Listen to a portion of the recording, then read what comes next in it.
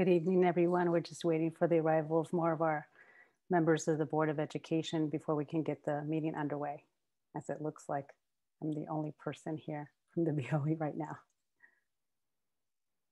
So bear with us.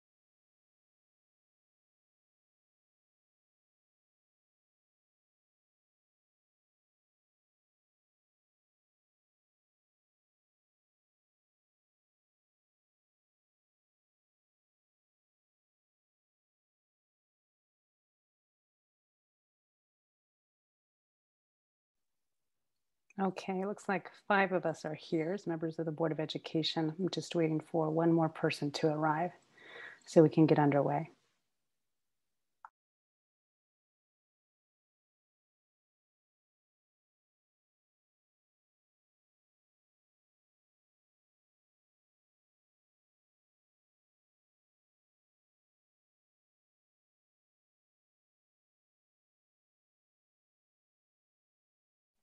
Okay, it looks like we have 6 members of the Board of Education here. So I'd like to call to order the Board of Education meeting for April 20th, 2021.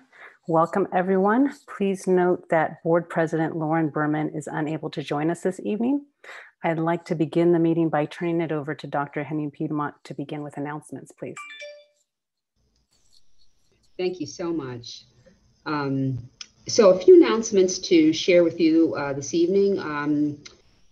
First, I'd like to congratulate and thank the students of Hastings who participated in Sunday's Asian American and Pacific Islander Vigil at Draper Park. They did such a great job in terms of their the roles that they played in organizing as well as speaking. So I wanted to publicly recognize and thank them for being, engaged in civic activity and raising awareness around this very important issue of anti-Asian, American, and Pacific Islander violence. A few other announcements to bring to your attention. On Wednesday, tomorrow, the policy committee will be meeting at 3 p.m. And you can find the link to that information on our website. On Friday, the 23rd, the Hastings High School musical will be from 7 to 9 p.m. On Tuesday, April 27th, the Hillside Assistive Technology Night for Parents will take place at 7:30 p.m. On Wednesday, April 28th, there will be a superintendent's chat at 3:30. All community members, parents are invited. On Tuesday, May 4th, we're already talking about May, there's a student board liaison meeting that starts at 7:30 a.m. Also on Tuesday, a few things on Tuesday, May 4th, New York State Math Exam, Session 1 for grades 3 through 8 will take place from 8 a.m. until 11 a.m. Also on that Tuesday, the Farragut Middle School PTSA meeting will take place at 6:30 p.m. And finally, on Tuesday, May 4th, it's our budget hearing, which will be at 7:30 p.m. So thank you so much.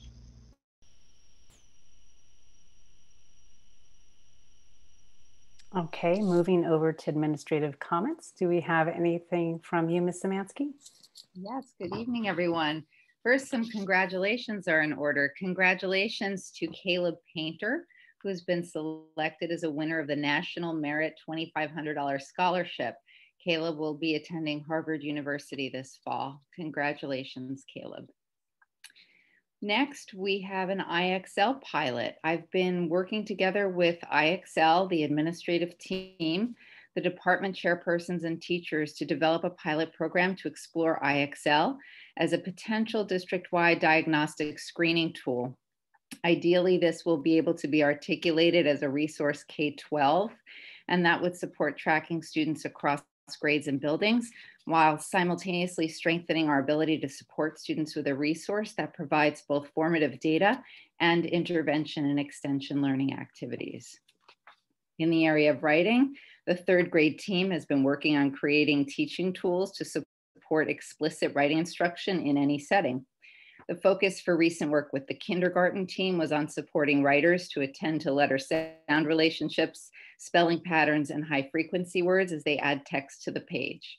Additionally, Gravity Goldberg recently met with Hillside Writing Committee members, and this session focused on developing a common lens for looking at students' narrative writing and designing a common learning progression template.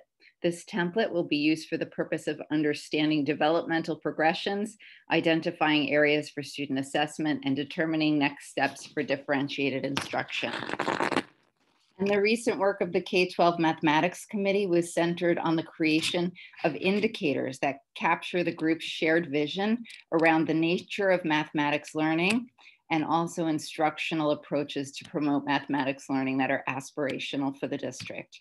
The middle school resource selection work continues to be in motion. We actually met earlier today, and that work is being anchored by the indicators that were created by this committee. So thank you.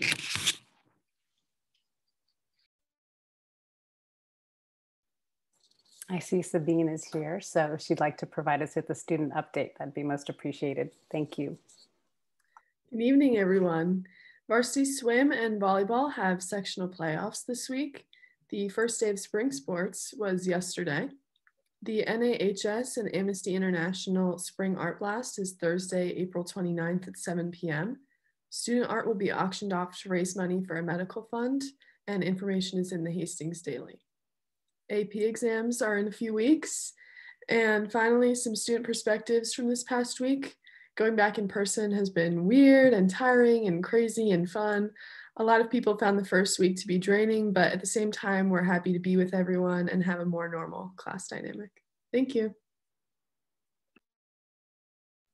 Welcome back to Sabine and to all of our students. I know that everybody is happy to have that positive energy coursing through the halls once again. So it really has been a labor of love, I know, from everybody from top to bottom in the district. So I'm glad you guys have made it this far.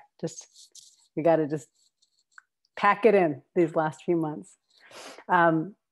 Today, we actually have an item that's not included on the agenda, but that we wanted to include in order to provide some communication to the community. And that is that I'm going to turn over the program to Allison Andrus so that she can provide an update on our interim superintendent search. Allison.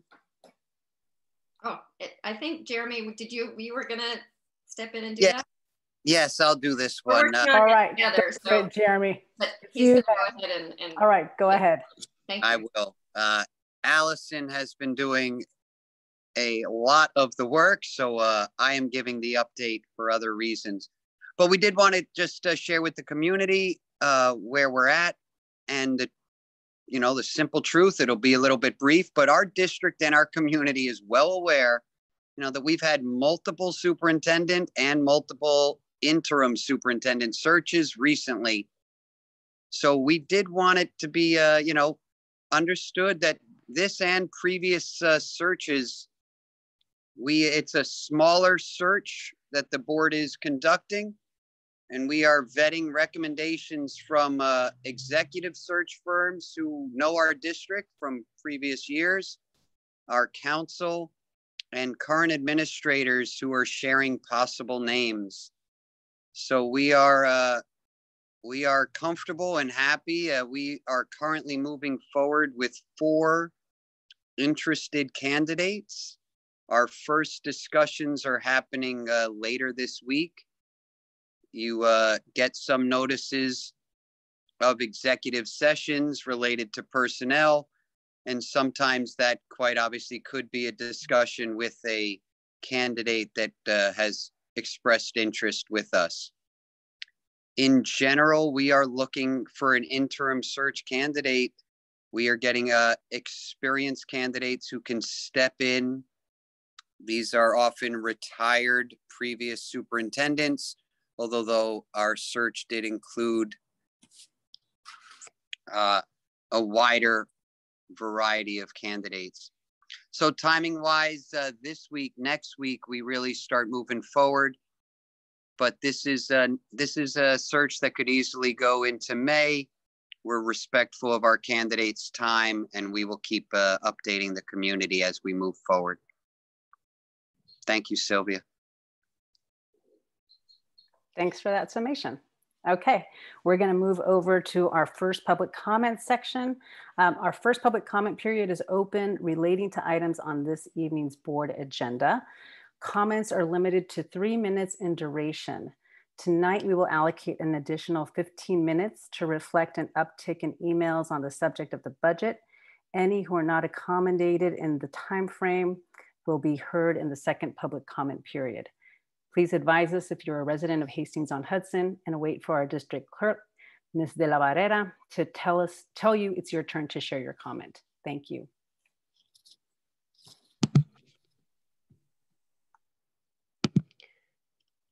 Lisa Edgar Litvin. Yes, I'm here. Thank you. Sorry. I'm Lisa Litvin and I live in Hastings. I'm here tonight to ask you to make the diversity coordinator position full-time, as had been your plan up until just a week ago. There are many reasons, but for time's sake, I'll focus on just one that you may not be aware of, and that is academic performance. While our district boasts excellent state data on student performance, that excellence sadly doesn't reach all our students, especially our students of color. As an example, if you look at the proficiency rates for Hastings students on state ELA tests, it's rather disturbing. The most recent online complete data with subcategories shows that on the ELA test, and 2018 was the most recent year, 79% of our white students ranked as proficient. 75% of our Asian students did. 57% of our Hispanic students did, and only 27% of our Black students did. Those numbers again were 79% proficiency for white, 75 for Asian, 57 for Hispanic, 27 for Black. These are the terms the state uses. These numbers should shock you, and the state math numbers were similar. These are examples of what we call achievement gaps, and that is when subgroups don't perform as well as their white peers by significant amounts. And I know that many districts show achievement gaps, and I'm not blaming us, but some are showing smaller gaps than we have in Hastings, and that's what we have to strive for. As an example, our neighbors in Ardsley, there was a very small achievement gap with respect to Hispanic students. There, the white students were 70% proficient on the state ELA test, and Hispanic tests were 65% proficient. That's a 5% gap as opposed to Hastings, where we had over a 20% gap. What causes these differences? What are some towns doing, the more successful towns doing that we could do? To what degree does systematic racism play a role? In my opinion, it plays a huge amount. A full-time diversity director could start to address the issue of these achievement gaps, talking about addressing hiring staff of color, retaining staff of color, which is something we've had problems with, supports for children of color, affinity groups for staff, relevant and sensitive curriculum, proper use of Title I money, et cetera, all of which directly impact student achievement. And I want to add and acknowledge that the district has been doing great work and has been doing so much to lead in many ways. Our courageous conversations are being replicated because of how effective they've been. And they were created by Hastings teachers, including our diversity coordinator, Janice Mateo Toledo. Think about what could happen if she were full-time. We have a chance now to really make a difference for kids who don't often get that help. As a final statement, I think at this juncture, should you make this position full-time, I think it would be appropriate to change the title to director instead of coordinator, to reflect its importance, its full-time designation, and the groundbreaking work that's been happening because of our diversity coordinator, Janice Mateo Toledo. Thank you. Thank you.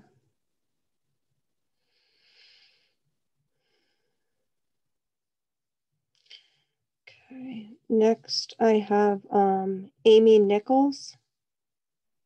Hi, can y'all hear me? Yes. Thank you. First, I wanted to just thank the board members, administrators, and Maureen Caraballo for all of your work on the budget. I understand we are in a difficult situation. In fact, I actually don't really understand it. So I do appreciate you all doing that work. I know that it is really quite difficult. And I do want to echo a lot of what the earlier comment was sharing and advocating for in making our district coordinator full-time, even given the limitations that we have financially currently. I do understand that this position is appreciated by this community, but I fear that it's being conceptualized more as like a luxury instead of really fulfilling serious needs in areas that have been lacking forever, really, and are quite urgent. And I want to acknowledge the work Ms. Mateo Toledo has done on a part-time basis, which is exceptional. And also certainly others in our community, like the Race Matters Committee and many, many other members of our district have moved this forward in really, really meaningful ways. But I do believe that there are significant costs involved in delaying full resources that a position like this really requires. And I'm thinking of costs, certainly looking at the news and seeing what, the world that our children are inheriting, news of racist violence, anti-LGBTQ discrimination is really relentless. And yet also on a local level in our own school hallways, casual microaggressions continue to occur. We need significant guidance on, future handling of curriculum, dealing with race and racism. And as the previous commenter said, struggles to attract and retain faculty and staff of color, which is something that is a serious issue in our district. And so these are costs that are not going to show up in our budget as line items, but they're very, very real. And as I mentioned in my earlier letter to the board, this is not just one person's work. This is the work of our entire community. But in order for us to be truly focused and truly effective, we need the guidance, the leadership, and the vision of our district coordinator. And we are so incredibly fortunate to have a treasure in Miss Mateo Toledo. And so I really hope that this board and this community can find a way to make this happen in our budget. And do so without cutting any personnel. And I really appreciate you taking the time to hear this. Thank you very much. Thank you.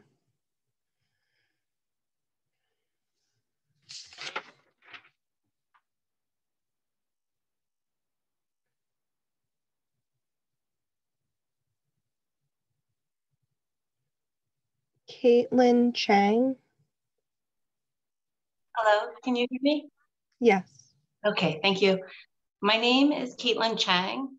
I'm a Hastings resident and parent to 2 Hillside students.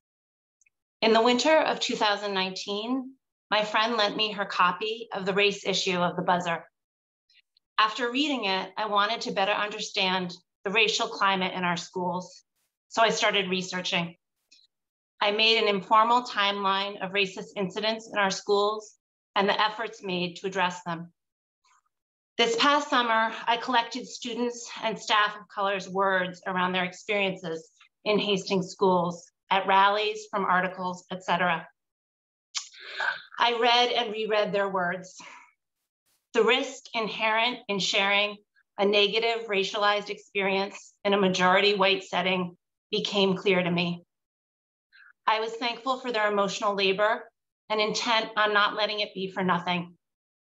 I promised myself that if I felt the voices of students of color and staff were not being considered enough, I would amplify their voices. I was delighted to learn of the proposed expansion of Ms. Mateo Toledo's position. However, when I watched the April 7th and 12th BOE meetings, the gravity of the financial situation became clear and my own clarity felt shaken. I thought of the members of the board. You each have integrity, are caring, and understand the competing demands in the district far better than I do. I returned to the documents I'd collected and found these words from Trustee Sondheim. We have done a fair amount in this district, and the honest to God truth is, we haven't done nearly enough. Time has passed, and Trustee Sondheim may no longer feel that way, considering the current budget, but I think it remains true. Relative to the county, the district has done an impressive amount to address racism in our schools. Relative to the problem, we have not done enough. We need Ms. Mateo Toledo's help so much. We need her full attention on issues of diversity and inclusion. This is a job for a team of people, but if it has to be just one person, we are blessed to have it be her. She is a veteran of the district, deeply committed to our schools and inclusion work. She is a founding member of the Race Matters Committee, the founder of the Multicultural Book Fair, and is pursuing her PhD with a focus on students of color in majority white school districts. I read an article from Harvard Business that stated in the year 2020, everyone is looking for the unicorn candidate to fill the role of coordinator of diversity, followed by the suggestion that organizations should lower their expectations. They will not find this unicorn. We have the unicorn. Thank you to the board for the opportunity to make a public comment. Thank you.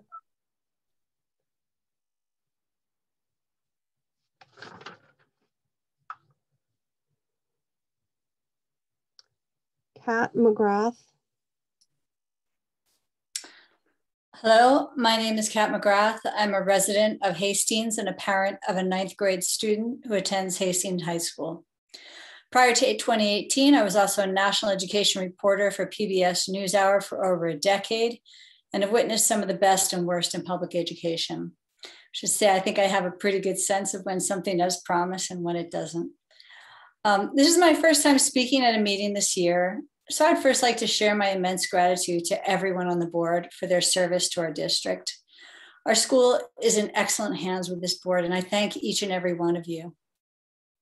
Tonight, I'm here to show my support for one of the many excellent decisions the board has made to advance the role of the diversity coordinator.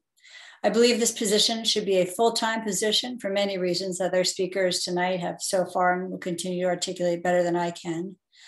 When I first heard about this effort, curious who else felt the same way, I reached out to friends via email and posted a petition on Facebook. 74 people now have signed this petition that says, in signing this document, I am showing my support for the diversity coordinator position becoming full-time. I will email this document to the board. In the document, I also included some quotes that I read in discussions on 10706 parents that stood out to me, and in other groups like Hastings Rise. People wrote, the diversity coordinator has been vital to anti-racist and inclusivity efforts across the 3 schools. The work Janice does in her position is aligned with our values as a community and our purpose as a district. We have a national crisis. Hatred, violence, harassment, and murder stemming from racism have exploded. Our neighbors and friends here and across the country are hurting. They are scared. And we need more white people to stand up and speak up against racism. I'm 100% certain that each and every board member supports the idea of this DEI position. And lastly, we are a community and a nation. We as a community and nation should go in a direction that reflects what America stands for. So these are just some of the comments that, maybe folks who are not able to be here tonight expressed. They really rang out to me, and I wanted to share them with you, and also, bring some of the people who, can't be here tonight, bring their names as reflected in this petition. Lastly, a part-time diversity coordinator is a really excellent first step. It has great potential. Let's see it through. Thank you. Thank you.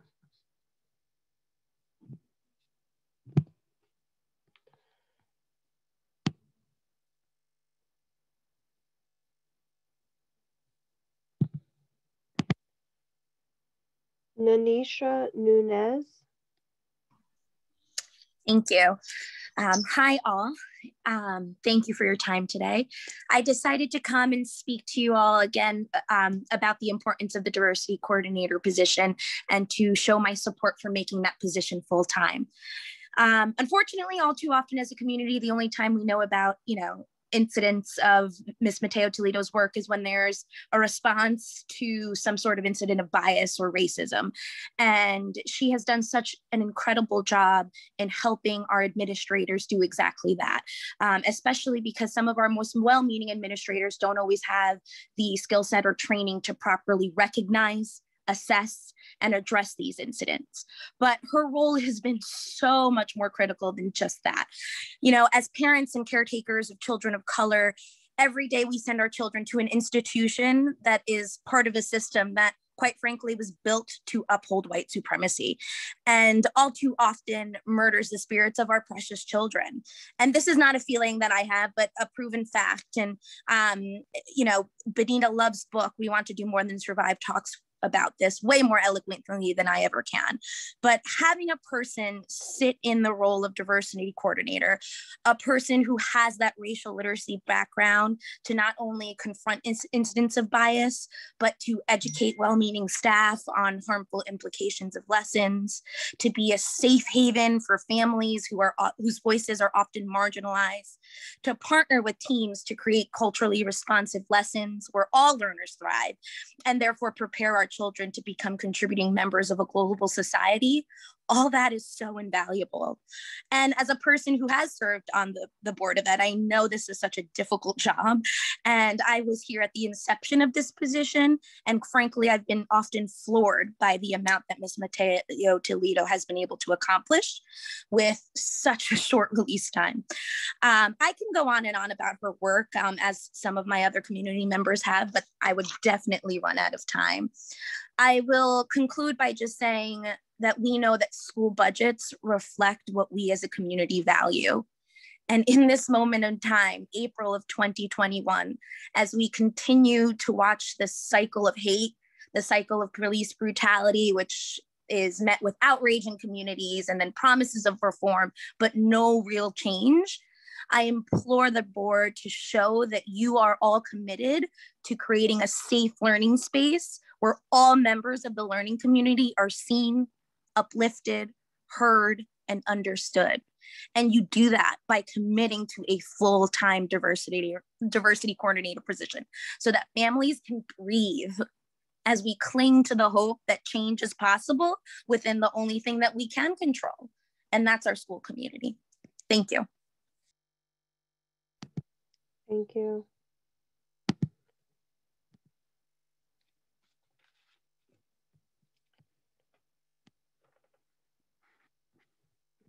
Oh, it seems like the person that had their hand up put their hand down. I have one last comment that was sent in, so I'm going to read it from Lauren Jen. Dear Board and Hastings community, I'm writing tonight to publicly register support for increasing the diversity coordinator position to a full-time position. I have followed the budget proceedings closely and was very excited to see Hastings taking forward steps in expanding this position, especially in light of the full funding from the state. I thought this was a great step in a forward-thinking budget. However, I was quite surprised that this expansion was cut from the budget at the latest work session. A budget reflects the values of a community. As a community, we have publicly stated that we desire an anti-racist education for our children. Yet time and time again, our actions send a different message. Why is it that anti-racism education is seen as expendable in the budget? What message does that send about our priorities? This is a critical time in our nation's history. We are reconciling with our past as a movement for social justice has demanded that we do better for our children. Here in Hastings, we are not immune to racism and discrimination. Earlier this year, I heard the Board of Ed state that anti-racism education was important. However, I'm disappointed that it appears that actions have been taken that ignore and marginalize students, staff, and faculty of color. Between a refusal to expand the DC position and an expansion of police presence in our schools, We are sending a clear message through our actions. Is this the message we want to send, especially in a year where there is full funding from the state? Please consider how our budget reflects our priorities. Ongoing austerity messaging in the district perpetuates a dangerous mentality. We are an affluent district. We can prioritize anti-racism, academic excellence, and inclusion and support for all students. Thank you, Lauren Jen, Hillside parent. Oh, and I see we have two other commenters. Michelle Vavoda. Hi, thanks. Okay, hi, my name is Michelle Vavoda. I'm a resident of Hastings, and I'm here tonight to advocate for the diversity coordinator position to be increased to full-time. I'm aware of the budgetary realities in the district, and I'm speaking tonight from a place of empathy. I've sat in budget meetings, and I do know how tight things are. At the same time, I'm speaking tonight from a place of great concern for our community and for our country. I was at the Black Lives Matter demonstration planned by the high school students in Draper Park last spring. I heard board members and district leadership speak about our unwavering commitment to supporting students of color and to do better on issues of anti-racism. I don't doubt a word that was spoken that day, just like I don't doubt for a second the desire of every board member to expand our district's commitment to diversity, equity, inclusion, and anti-racism. The intention is there, I know that. However, the action, equitable allocation of funding to support diversity, equity, and inclusion work in the district continues to be missing. I know that in this year of austerity, a budget item that was of immense importance to the community was restoring a high school physics teacher position that had been cut. I'm not here to dispute that allocation. Science has taken quite a beating over the past year, and we certainly need more robust science offerings in our curriculum. However, it strikes me that while not every child in the district takes physics, every single child in the district is impacted by diversity, equity, and inclusion work and the work of the diversity coordinator, whether it be through the diverse books fair, the Courageous Conversations curriculum, and other work. This is indeed a district-wide position, yet it is a part-time position. When this community desired district-wide curricular coordination, we hired an assistant superintendent of curriculum. I believe that a similar step needs to be taken for DEI work. Interestingly, while the diversity coordinator's position stayed at 0.6 this year, the work expanded with Courageous Conversations now beginning in 4th grade. Is this what we mean by doing better, requiring more work for the same amount of pay? As a white woman who works on an anti-racism committee in my higher ed institution, I've seen how this work tends to play out and be compensated. It is largely grassroots, unpaid, driven by passion, and is typically done by women and women of color, the very humans who are already shouldering the vast majority of the emotional work amidst our multiple pandemics. When students of color experience racism or feel unseen, they typically turn to the few teachers of color in the school district, which increases the workload of our teachers of color.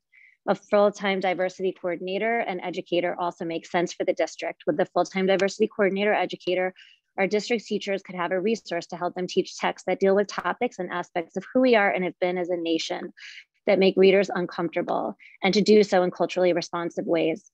After the debate that consumes so much of this community this winter related to the Sherman Alexie book, doesn't it seem like we should be increasing our resources for creative conversations and culturally responsive teaching?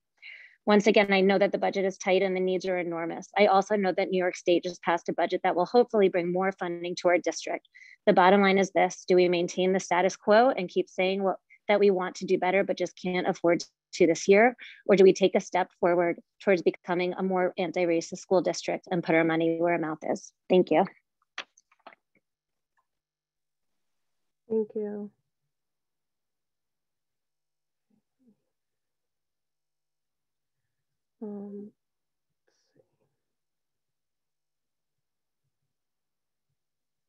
Laura Weitzman. Hi, my name is Laura Weitzman, and I'm a resident of Hastings with a child in the middle school and formerly a child in the high school. And I've been so impressed listening to my neighbors and how much homework they've done and how knowledgeable they are. And I am really just speaking to you from the heart right now as I listen to what's going on as a consultant specializing in organizational equity and inclusion and racial justice for the past 25 years. I can tell you that without a doubt, every organization that I've worked with that has a diversity initiative ultimately does not make deep change. The ones that make deep change are the ones that understand that an equity lens is something that has to be applied to everything that's not done, not only to special programs. And so when I think about what I've at least heard, and I admit that I am not well educated on what's happening with the budget, but what I've heard is about equal cuts across the board, or not expanding even if there aren't cuts.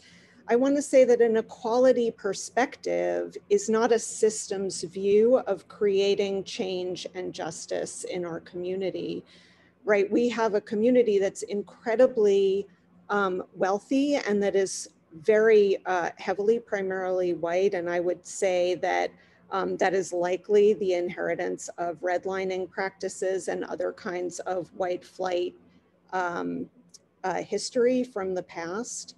And that's not going to get solved through, you know, part-time efforts and through a sort of like a partial approach here and there. I think the work that has been done so far is an incredible foundation. I've been so impressed.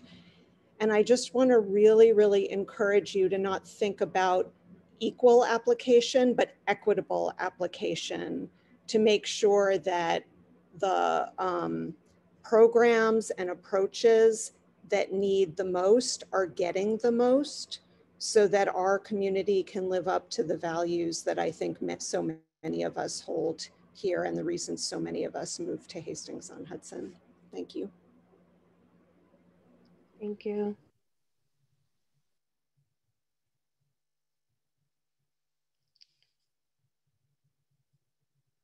Kalani Marshall. If you can unmute yourself, you can read the letter that you have for the board.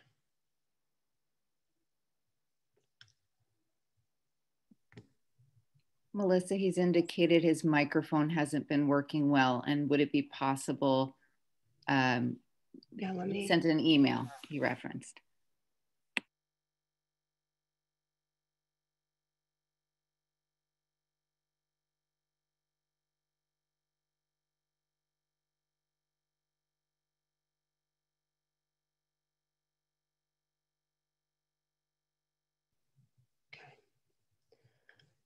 Hi, board members. My name is Kalani Marshall. I am a current senior and I have known Miss Mateo Toledo for 2 years now. Since that point, I have seen the tremendous work she has done for the betterment of the district and community.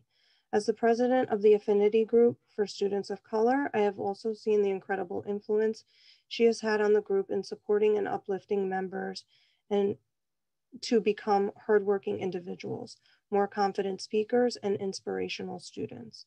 I wouldn't be where I am now if it weren't for her, and I know that she will make future students the future leaders that we have seen in the past year. She educates us and helps us lead the difficult conversations that we need to be having in Hastings. I hope that after I leave Hastings, she will be able to continue growing in this position that has proven to be so necessary and important for all the students in Hastings. Thank you for reading this, Kalani Marshall. I think that's all we have for public comment.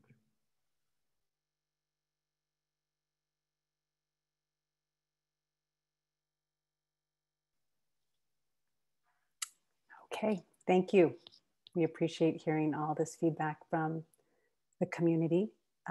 We've now arrived at the business portion of our meeting, and our first item of business is the adoption of the 2021-2022 school budget. So I'd like to open it up by asking whether or not we have any questions or comments that board trustees would like to make in reference to the proposed budget, and opening it up.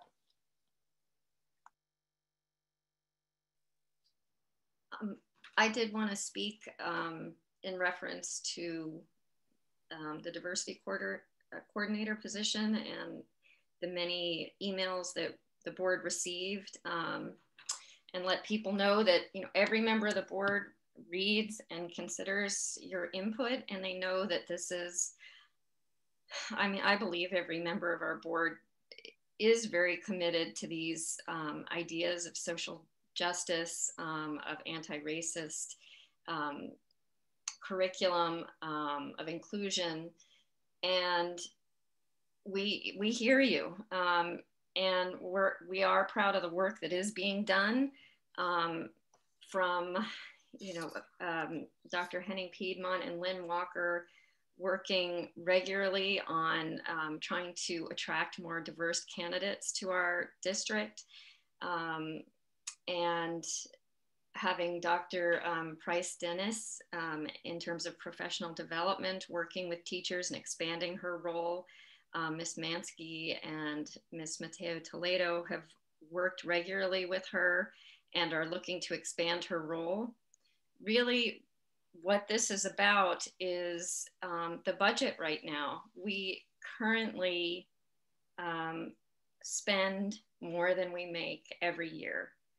And that's a problem in terms of dipping into our reserves. And I think the board is coming from a fiduciary, are looking very seriously at our fiduciary responsibility and saying, we're thrilled that we got state aid and hopefully federal aid, which is earmarked for certain things, but coming to us, it's not so much about this next year, it's about the year after and the year after that. We don't want to have to reduce again and take on year-to-year expansions that we literally cannot afford. The restoration of the science position doesn't just affect the physics class, but also middle school science and elective offerings and numerous things along those lines. And that was a restoration, but nothing else has been added. Last year, again, during sort of austere times, the diversity coordinator position was raised from 0.2 to 0.6. And, I think most people feel that this is important. Let's have the groups that all the affinity groups that were developed, the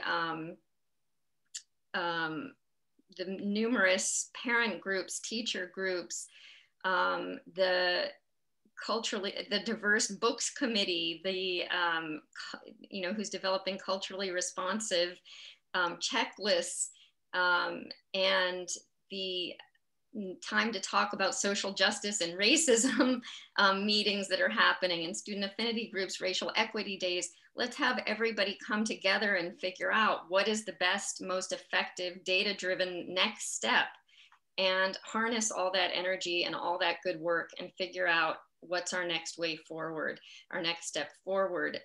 Just at the time when we can hopefully figure out what the budget will remain, the kind of monies that will come in, not just for this year, but for next. Otherwise, we are in that same position of just draining reserves and spending more than we have, which is dwindling our budget to a point that it just doesn't feel like we're being financially responsible if we add anything. So that's where we're coming from. We would love to say yes to this and to many more things in this moment.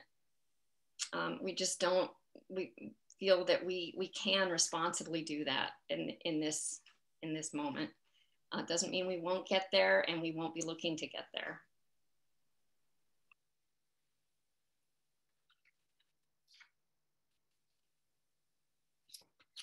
So, God, I'm shaking as I try to think about how to talk about this.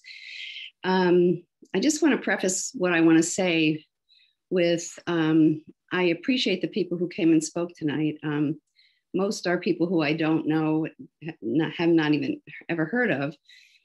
And I think that people were so, I hate to use the word articulate, it's has not a great word these days, but people, the different ideas that were expressed, I don't think I could say what I want to say now in nearly the same poignant way and strike the same chords. But and my thoughts and comments have nothing to do with what other people have said, or I haven't had contact with people who spoke tonight.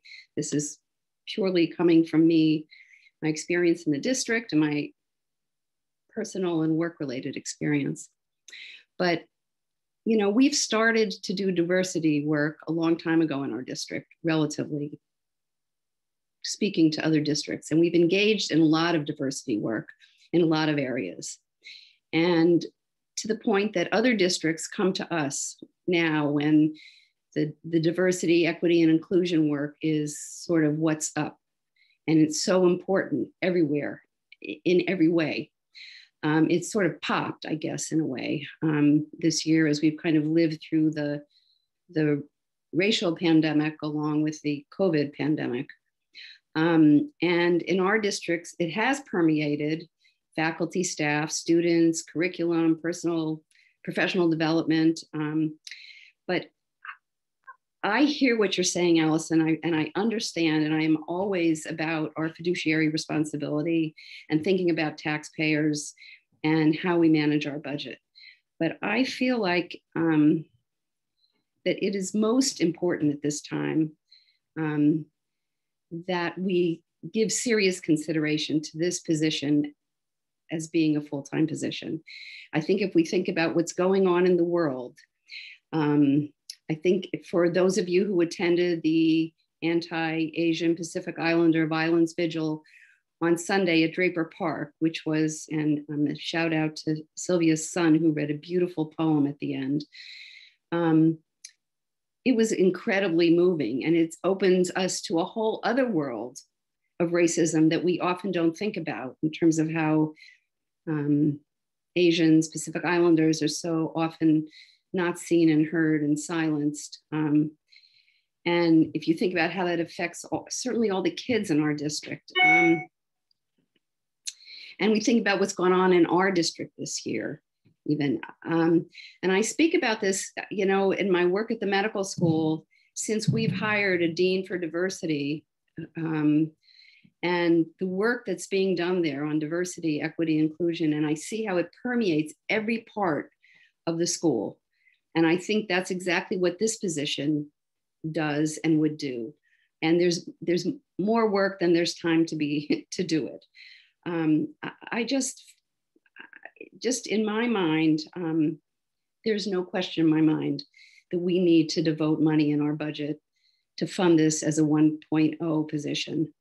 And I guess what I feel is like, in some ways, I don't really feel like there is a choice. And I feel like now, I don't know. I just have to tell you, to be watching the verdict from the Derek Chauvin trial today and think that we're not going to fund a full-time diversity coordinator in Hastings, I can't, even if it means going $50,000 into our reserves. That's something that and I think that's why I'm shaking. I cannot abide by that. That is just goes against every grain in what I think we need to keep doing. We've been doing it, but we need to keep doing it and doing it more and more. And it's only going to be more and more to be done. You know, this is not going to, like, we do a little work and everything's going to calm down. This is the work that we all have to be doing for the rest of our lives. And we have to help our children know how to think about it, experience, be in the world, be with other children, be with other adults. And that's what we have to educate them to do. And I think we need a person in this position who has the responsibility to kind of work with people and guide us in this direction. Thank you. Thanks, Jody. I just wanted to, who was talking? Go ahead. I was going to just reference the American Rescue Plan Act for the board. So that does provide some funding that can be earmarked, over the course of the next 2 years for the position, so that the board does not have to go into their reserves. So just keep that in mind. The American Rescue Plan Act, Maureen has referenced that. So that is available that and can be earmarked to support the expansion of the position. Thanks. I'm actually, hopefully you can still see me. I'm on my phone. I'm going to go into some notes that I have, but Jody, I appreciate what you said, and I'm of the similar mindset, and not so much because, we hear from, a ton of people in town and, it changes anything. But I want to kind of talk about how I view the position and my thoughts. First, and these comments aren't about any particular person's comments today. I wrote these down earlier, but I do think it's dangerous to weaponize race. This notion that it's an all or nothing choice is not really fair. I mean, everyone on the board, believes in racial equality and in the diversity position. So I just want to say I disagree that keeping it at 0.6 would mean that we don't care about the position. I think we should start there.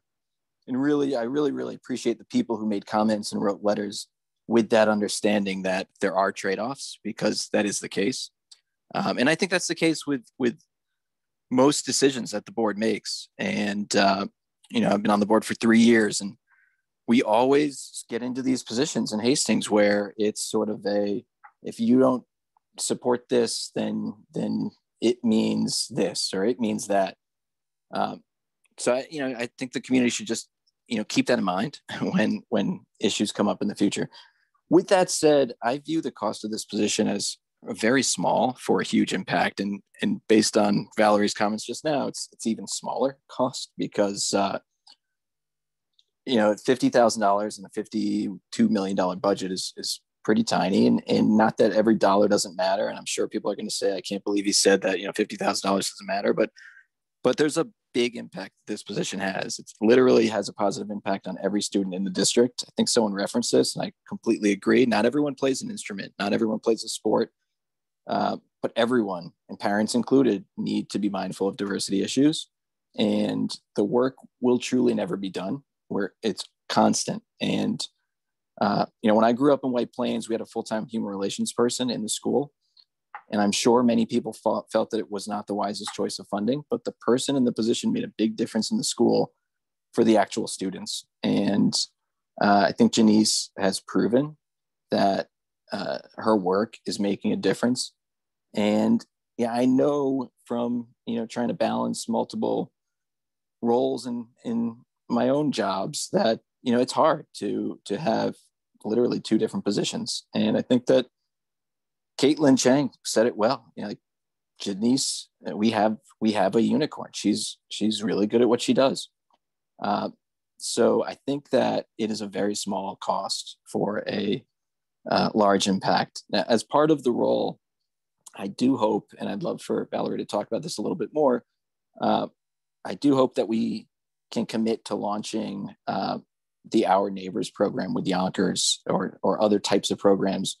I really think it's important that we stop thinking about just our own little town and expose our kids to the real world right around us. Valerie and I have talked about this for the last year. There's a lot of diversity in Yonkers and Greenberg, and Valerie started conversations last year or earlier this school year with the Yonkers superintendent about an exciting program to further exposure for students in Hastings with kids in other districts. And Valerie, I'd love for you to kind of just walk through that program. I know you have some high school teachers that are taking the lead. I'd love for Janice to commit to getting that program over the finish line.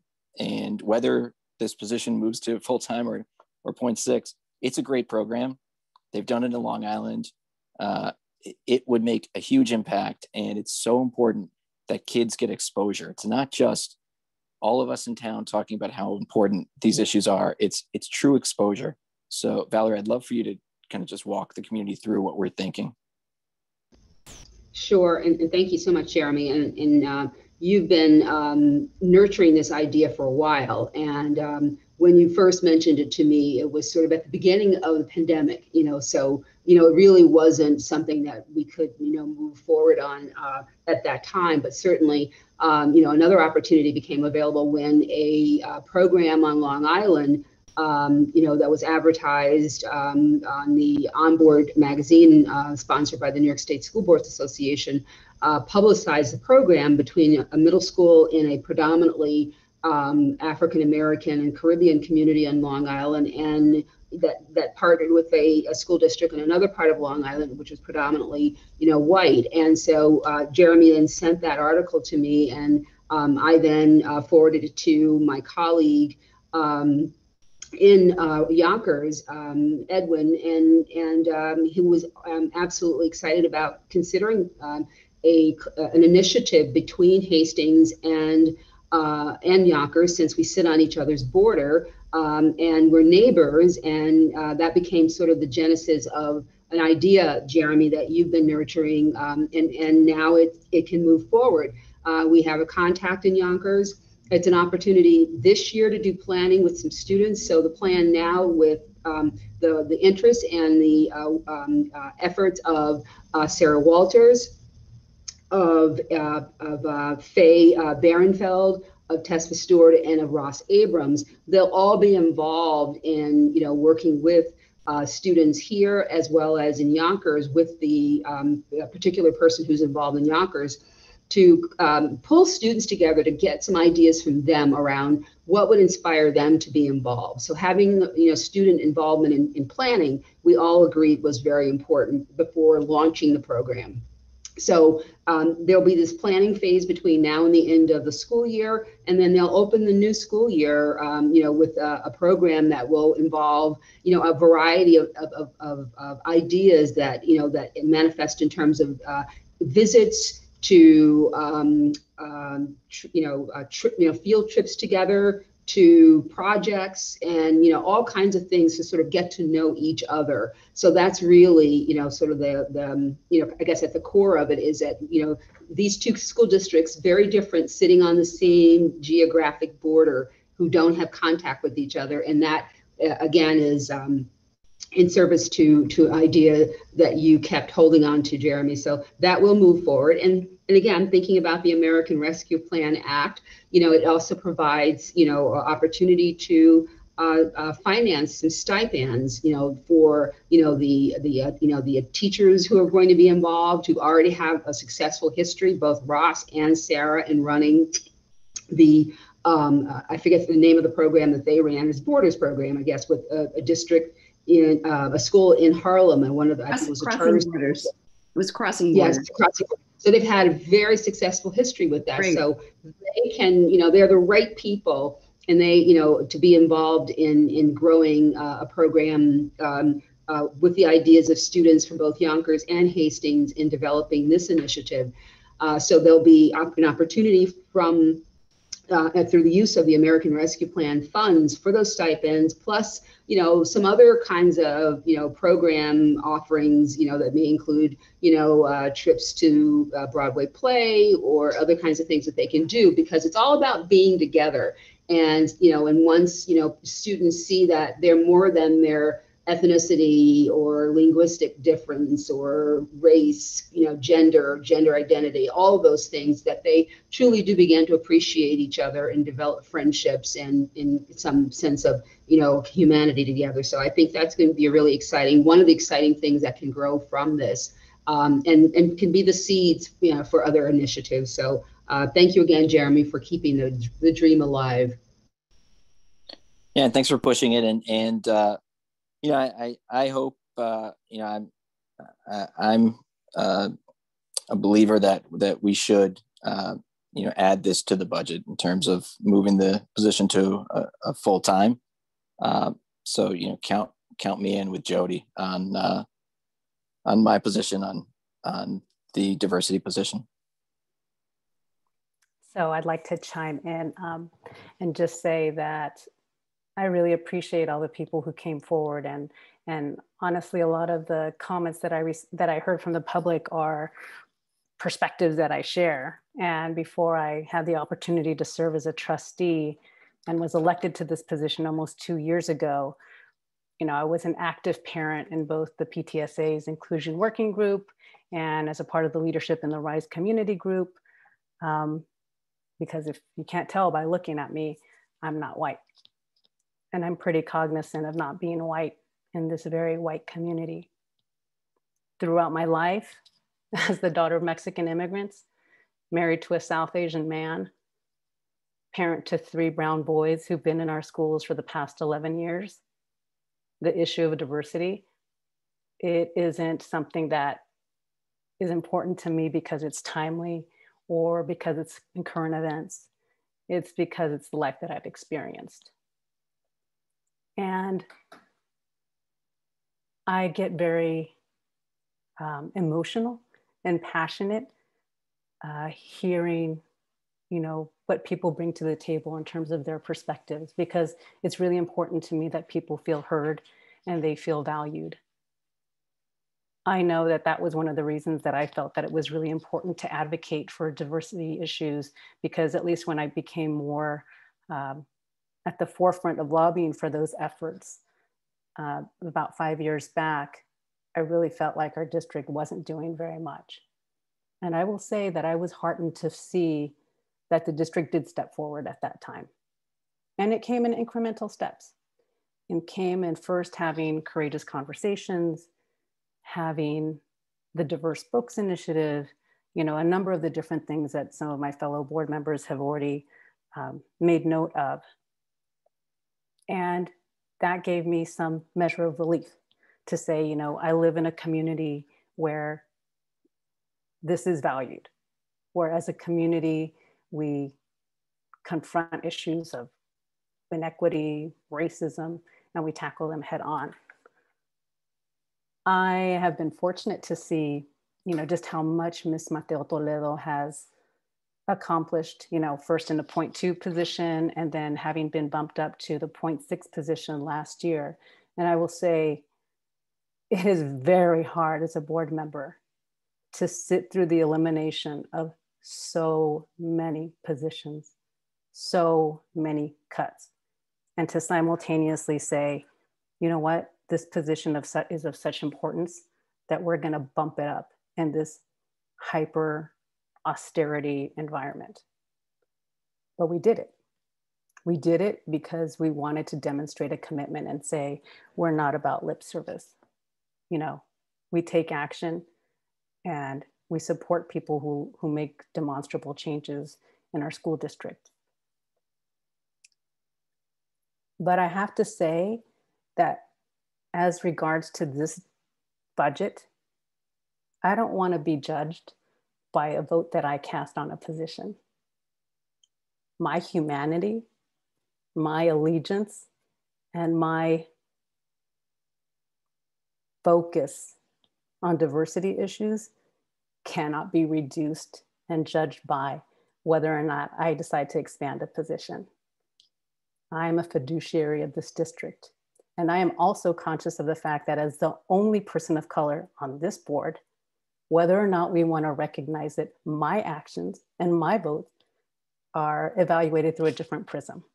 Because I will tell you that I hear it not only from, I think, very well-intentioned Caucasian folks, and also from, my people of color from my background and from other backgrounds, that they feel let down. Because I think that there's a certain amount of racism also in saying, I'm going to vote for this person because I know they're going to be a sure bet. That is offensive. That is insulting. And I am more than that. I can see that. And I ran on the fact that I would be faithful and have integrity and put my own personal convictions aside when I made impartial decisions.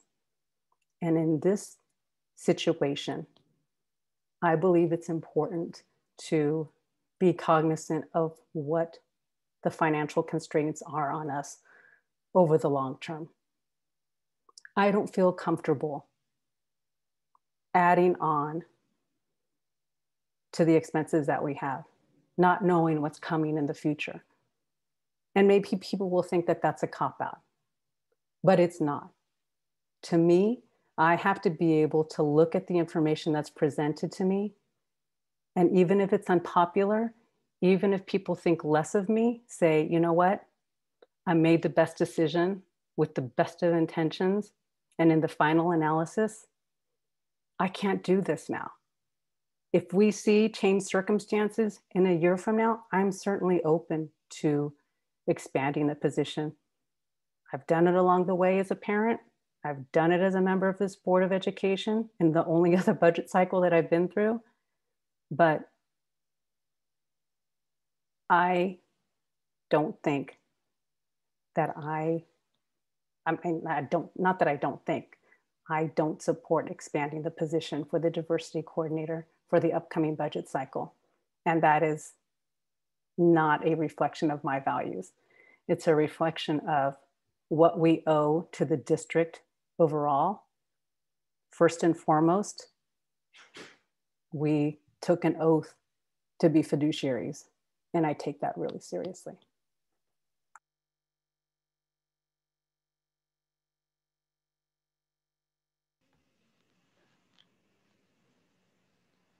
You got to be a fool to try to follow after Sylvia, and I am that fool. But I don't have as much weight when I speak, but I do want to talk about the budget in general. And the budget was a lot of people's work for a lot of months. And if I say we a couple times, I meant to say I. You know, we are a group of 7, but I spoke out quite often that I wanted to see a smaller budget. I spoke up quite often on areas that I thought we could look into. But right now, I'm comfortable with this budget. This budget has a lot of expenses and a lot of priorities, and I don't want to try to play one against another. At this point, I don't think we're in a position to evaluate a recently increased, extremely important role. So there's been a lot of key leaves this year. This has been a very atypical year. And if it takes 1 year or 2 years to evaluate a position, it's because it's more than one person.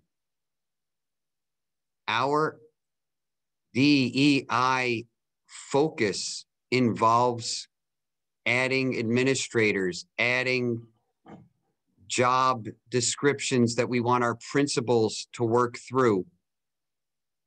But the truth is, most of what we need in our schools comes from our teachers. And we are working with a program to strengthen what our English department, our social studies department primarily can deliver. As a math teacher, it's definitely just on the edges when I try to bring in diversity and inclusion into a classroom. So I'm comfortable with some aspects of this budget, and some aspects still concern me, but this isn't the year to open up everything. This isn't the week, this isn't the month to look at it. I appreciate it's probably pretty close to 50 emails from a lot of concerns. Things that I'm focusing on in this budget that I'm willing to support as it is. We're prioritizing special education right now. It's been, I don't know, 2 years, 10 years, but there's been a change in our community, what we need to deliver to students. And we've added administrators, we've added increases costs. We're prioritizing a new bond, partly because we didn't have enough space in Hillside to provide what we need. And of course, we are maintaining small classes. We are creating a curriculum superintendent. So this is not the year to do a 1-year evaluation of a recent position. And I'm not concerned if we do not do it this year or next year. Let's see what our needs are and what our progresses are. Every year we have this position, our building leaders and our teachers are getting more and more strong with their ability to adapt and change where we're at. So I'm going to be able to support this budget, and I'm going to be able to work moving forward. And if things are beautiful and the federal government and the state decide to keep prioritizing districts like ours, then we will be able to keep expanding on our priorities for our students and what our teachers needs. But not every problem needs to be solved by adding another administrator. And in this week, we've heard a lot of voices but every amount is small. We could make any position 1.4, 1.6. So I don't want to focus on it as a financial number here. For me, this isn't a financial. Some of the other issues in the budget were. In general, I'm concerned about the financial picture, and I've spoke out about that. This is an important position that we evaluate, and we don't evaluate it by a 1-week letter writing campaign. We don't evaluate it by a 1-week board meeting. Key important teachers have had to have absences this year. Let's see how we're growing next year. Let's see what our budget situation is next year. We are a leader. I shouldn't say we. I wasn't on this board. I was an administrator. Our district is a leader in creating this position. I'm happy to be part of this board at a full-time employee who puts some of her efforts towards administration and some of her efforts towards teaching. I think it's, as Sylvia said, it was a bold move to increase the position, and I'd like to hold it right here and evaluate our progress. Every year we're getting stronger.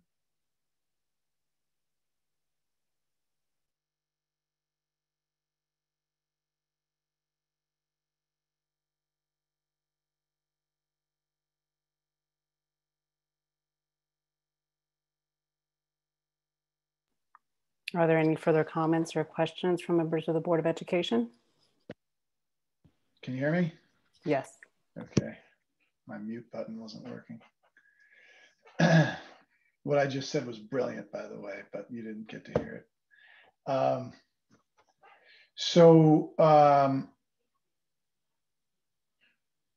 I first of all appreciate everything the board members have said, and I appreciate the complexity of, not just the $50,000 budget line item. I mean, I think there's the complexity of, first of all, the budget. What I think some people in town might not know is that we have had what's called a growth factor for years, which is a growth in the assessed value of the property in our town, which has made it so that we can create budgets that don't pierce the tax cap. And that growth factor is gone now. And for the foreseeable future, it's gone. So I think that's been this backdrop. It's not really talking specifically about this position, but it's been a backdrop against which we've been having a variety of conversations. And it's been a backdrop against which we've looked at reserves decreasing pretty quickly. Now, we did get a bump up this year. We got a bump up because we got some federal money. We got reinstatement of foundation aid. And we don't know how long that's going to be. So it's very hard to make ongoing operational decisions based on money that was granted to us. And so I think that's been a background. So that's just kind of some of the background as everyone in this town knows very well, when we want to add anything, we have to go to the taxpayers, and that's individual homeowners to do it. And they feel the pinch much more in our town than in a town, even like Irvington, that has a much larger commercial tax base. Or a town like Irvington's got the same amount of kids and about $12 million more in their budget. So, and Maureen's not here, but kudos to Maureen for many years for managing a very complex set of considerations and keeping us in a place where, how long's the tax cap been around? 6 years or 7 years. We've not had to pierce the tax cap. Part of that is because of the growth factor. Part of that is because of Maureen's management, quite frankly. So I think that's the backdrop. Some of the, I hate to use the word easier money, but it's kind of what it's been over the past 4 or 5 years is kind of gone now. And I think that's the backdrop of which. Now, having said that, as someone mentioned, $50,000, you can find $50,000, you can. So I just want to share some thoughts that I have about this position. You know, I think as anyone who was here last year remembers, there was actually a debate last year about moving it from 0.2 to 0.4, which was a pretty heated debate. And we were committed, and we talked about the commitment back then. And we talked about what you can do with 0.6 versus 0.2 and what that allows for. And it's a lot of the things that we've just, in the simplest form, mind share. When you have 0.6 versus 0.2 mind share, you can think about things a lot more, and that has a lot of value to it.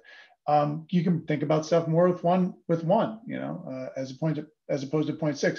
But I think it is important to note that we are constantly trying to balance the investment. And it was a big conversation last year to go to 0.4, and several board members were very against going even to 0.4. We went to 0.6, excuse me. And I think one of the things I think we struggled with this year is to really have the conversation about what does the future look like. Remember last year, Ms. Mateo Toledo gave a really excellent, about 20-slide presentation about focus and where we were and what we were doing. And that provided a backdrop. I think just because it's been, Ms. Mateo Toledo had to take some leave. I think there's been a lot of stuff going on. Board members maybe didn't ask for it, but I don't think we've had some of the robust conversations of what does the investment look like? Because I think we have to remember the investment's more than just moving from a 0.6 to a 1.0. The investment is training, the investment is strategy, the investment is, you know, there was a great article by David Brooks. What did we learn over the last year in the New York Times about 2-3 months ago? And it was trainings aren't really that powerful. It's the stuff that Dr. Henning Piedmont and Jeremy Arnon were just talking about that's really powerful. It's creating those, I think as Dr. Henning Piedmont just said, those opportunities for being together. And some of that doesn't take time. It takes time to plan it. But I think just because it's been such a crazy year, we don't really have the clear game plan of how we're going to spend that time and energy. I'm committed to this position. I think anyone who's seen me over the past couple of years has known that. I'm committed to the investment of this position. I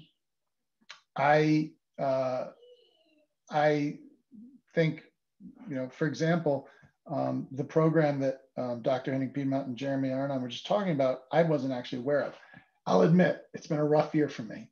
Maybe we had a conversation about it at a board meeting and I missed it because I was checked out somehow. It's been a rough year on a lot of fronts. So I apologize if that was the case. And if that wasn't the case and we just didn't talk about it, we didn't talk about it.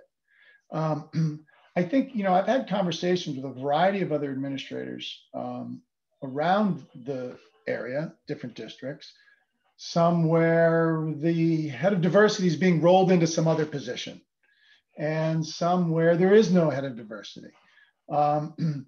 And in many ways, we're still ahead of most districts in the work that we're doing, from Race Matters to the Courageous Conversation to the diversity coordinator.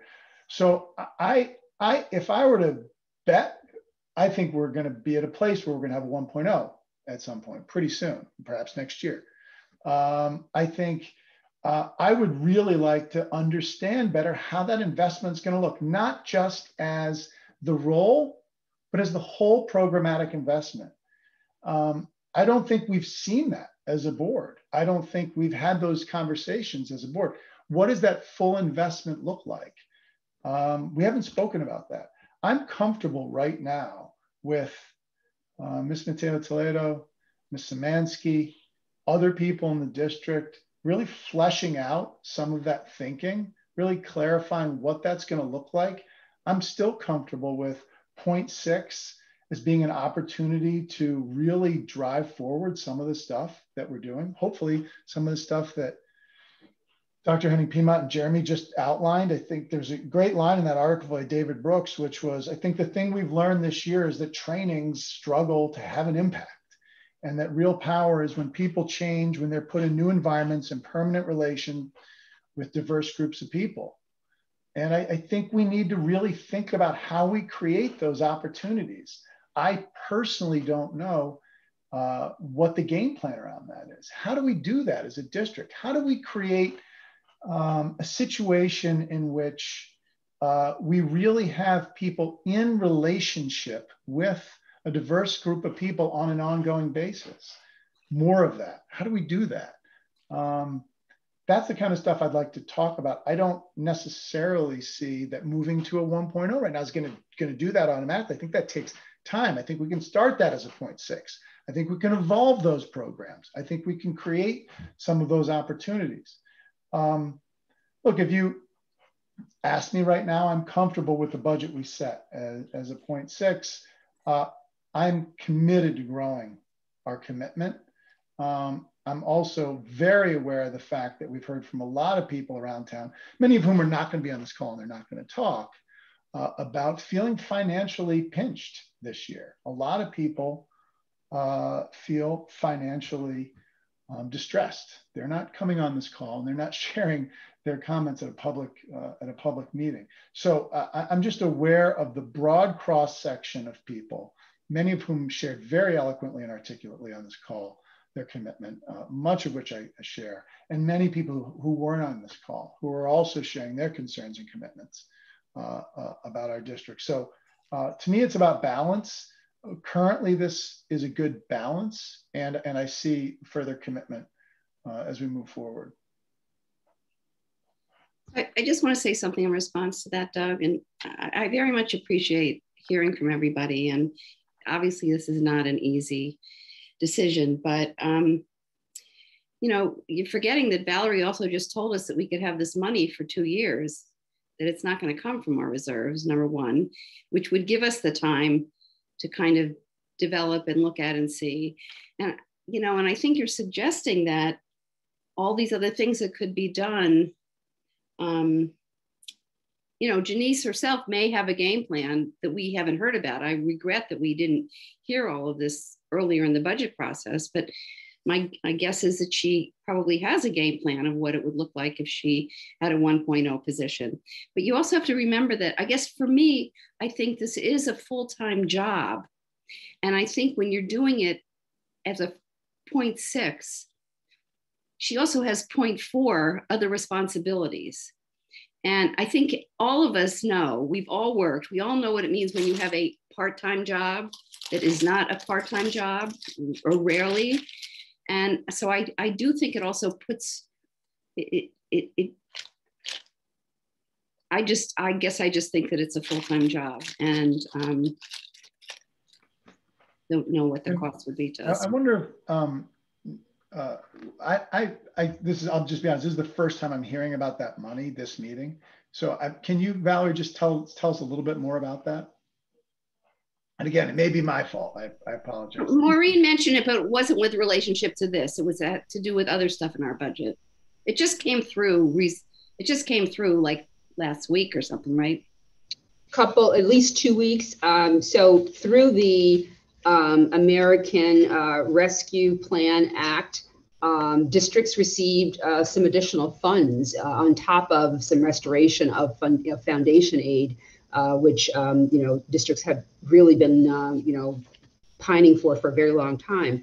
But the beauty of these funds is that, you know, while they're, you know, we certainly can't commit beyond 2 years.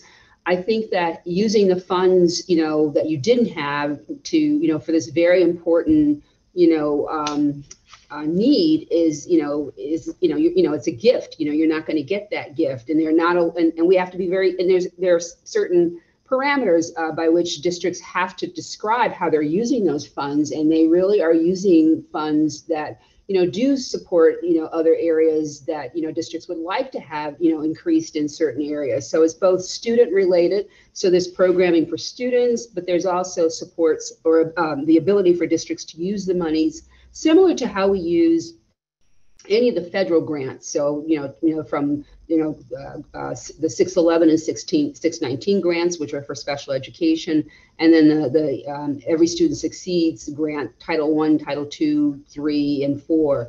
That they're parameters that guide our decision making around how the funds are used, but that, that those monies, are perfectly, designed for this particular type of important need. I mean, and the other thing that I think, we just, maybe, to keep in mind, the CDC on April 8th declared racism as a serious public health threat.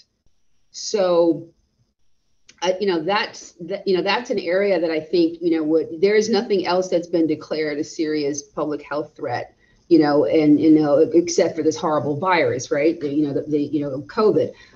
So I think that, hearing that pronouncement is also, further fuels a sense that this is a clear priority for the district in terms of, building capacity. One of the things that Janice can't do when she's teaching both a courageous conversations course as well as an English as a new language learner course, both different, both require preparation. And she, has leadership responsibilities. She's the go-to for both of the programs.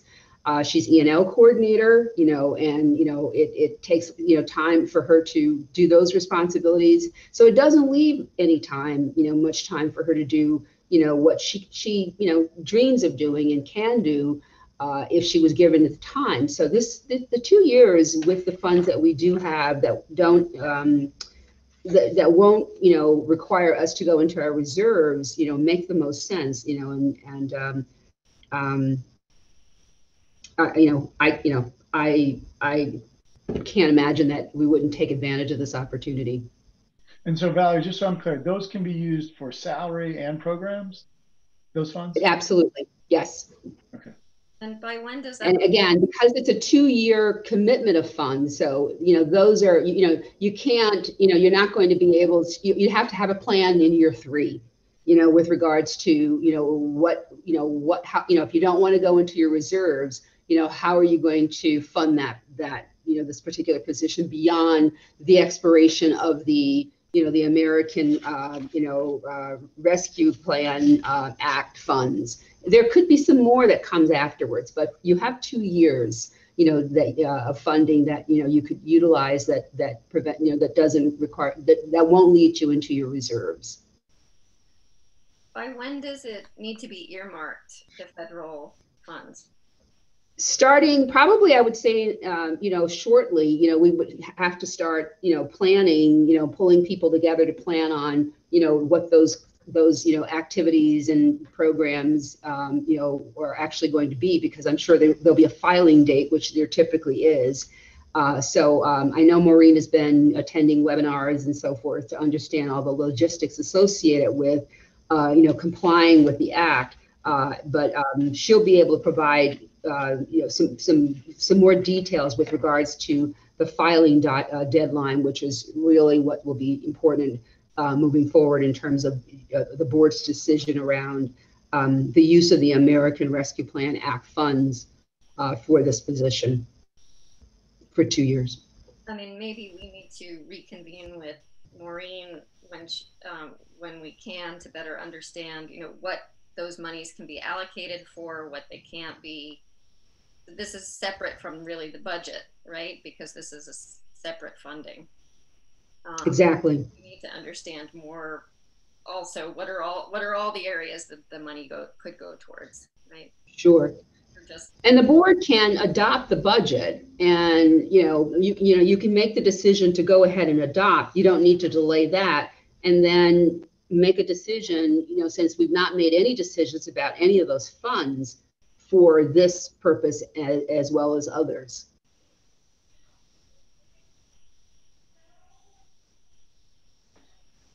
Allison, that's I don't know if that was exactly your point, but I mean, this is a budget that I can support. Maybe we should add 3 more psychologists. Maybe we should add 2 more special ed teachers. Maybe we can get a lot of that from rescue plans. Our country needs these sort of positions. Our school district has been adding these sort of positions. We don't need to evaluate it this year in a very atypical year. We are not in a position to know what has been successful, what hasn't been successful. This budget has some strong things, some weak things. We'll have some rescue money available. We can put it to things we don't understand yet.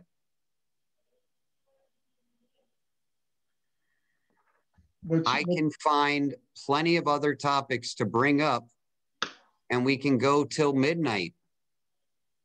I want to adjust this budget, but 0.6 is a huge position compared to our peer districts. We have lots of priorities and they don't go against each other. We have funding issues. They don't stop anything going on. We have never discussed what we're going to cut. Everything has just been add. Every solution is add. And Doug mentioned it. I hear from people who want a balance in how much we spend in our district. So we can add, we can say yes to everything. Yes to a bigger hillside. Yes to more aides. Yes to more special education focus. Yes to more administrators. And yes to a bigger, increased focus on DEI issues for our students. Our country is horribly failing in many ways. I'm not sure if our district has reached its full potential from our just recent creation and increase of this position. Let's see where our teachers go.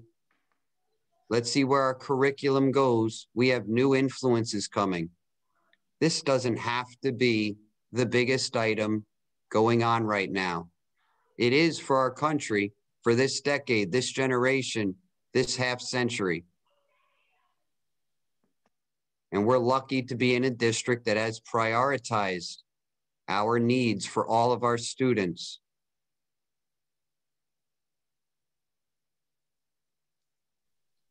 I'm not interested in cutting anybody off, but I am cognizant of the fact that we spent a good deal of time in terms of this discussion. So I would just ask our trustees that if anybody has any final remarks, we kind of wrap it up so that we can proceed with the remaining items on our agenda.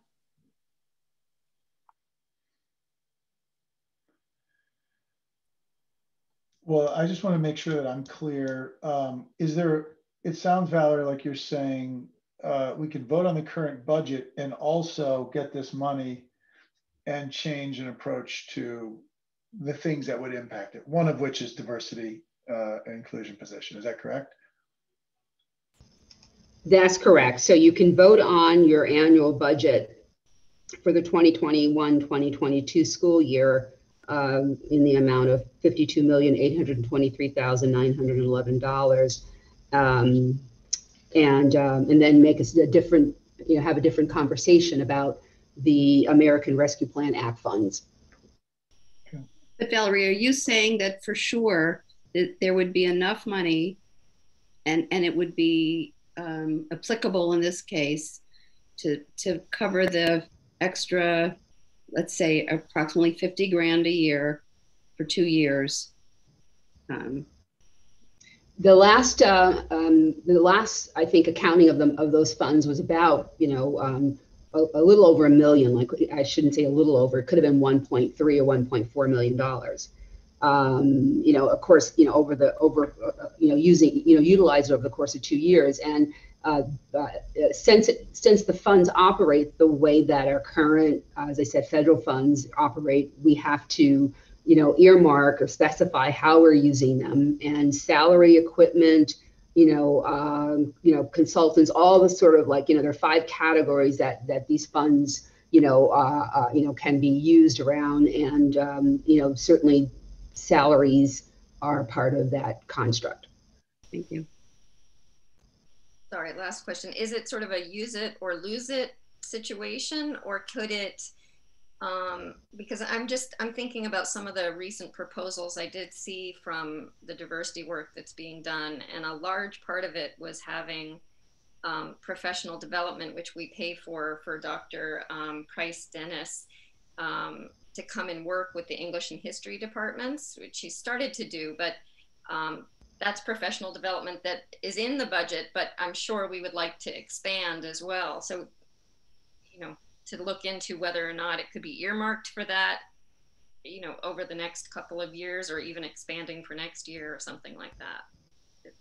That would be another appropriate use of the funds. Professional learning is definitely part of, you know, allowable usage for those funds. So it's a matter of looking at what we have, because what federal funds allow districts to do is to offset their general budget. So, you know, there are things that are in the general budget that can come out and be paid for by these federal funds, so that looking at the increase in the diversity coordinator position, you know, is the same function. Is, you know, obviously the caution is that, as I said, you have 2 years, you know, for those funds, you know, so you have 2 years to cover the position, and then you are back to this conversation, you know, with regards to what do you do moving forward in year 3. And just so people listening know, we do fall about $1.2 million short a year without adding anything. That's just the rollover for healthcare and salaries and those sorts of things. So anyway. Okay. Does everybody feel like they've gotten their perspective? Sylvia, you know I'm not done, but I forgot to mention I'm gonna earlier. yank you out then forcibly. You can. I just we keep forgetting as a Zoom webinar, the people watching have no ability to know how large the crowd is. So there are 10 panelists and 43 attendees right now in this discussion.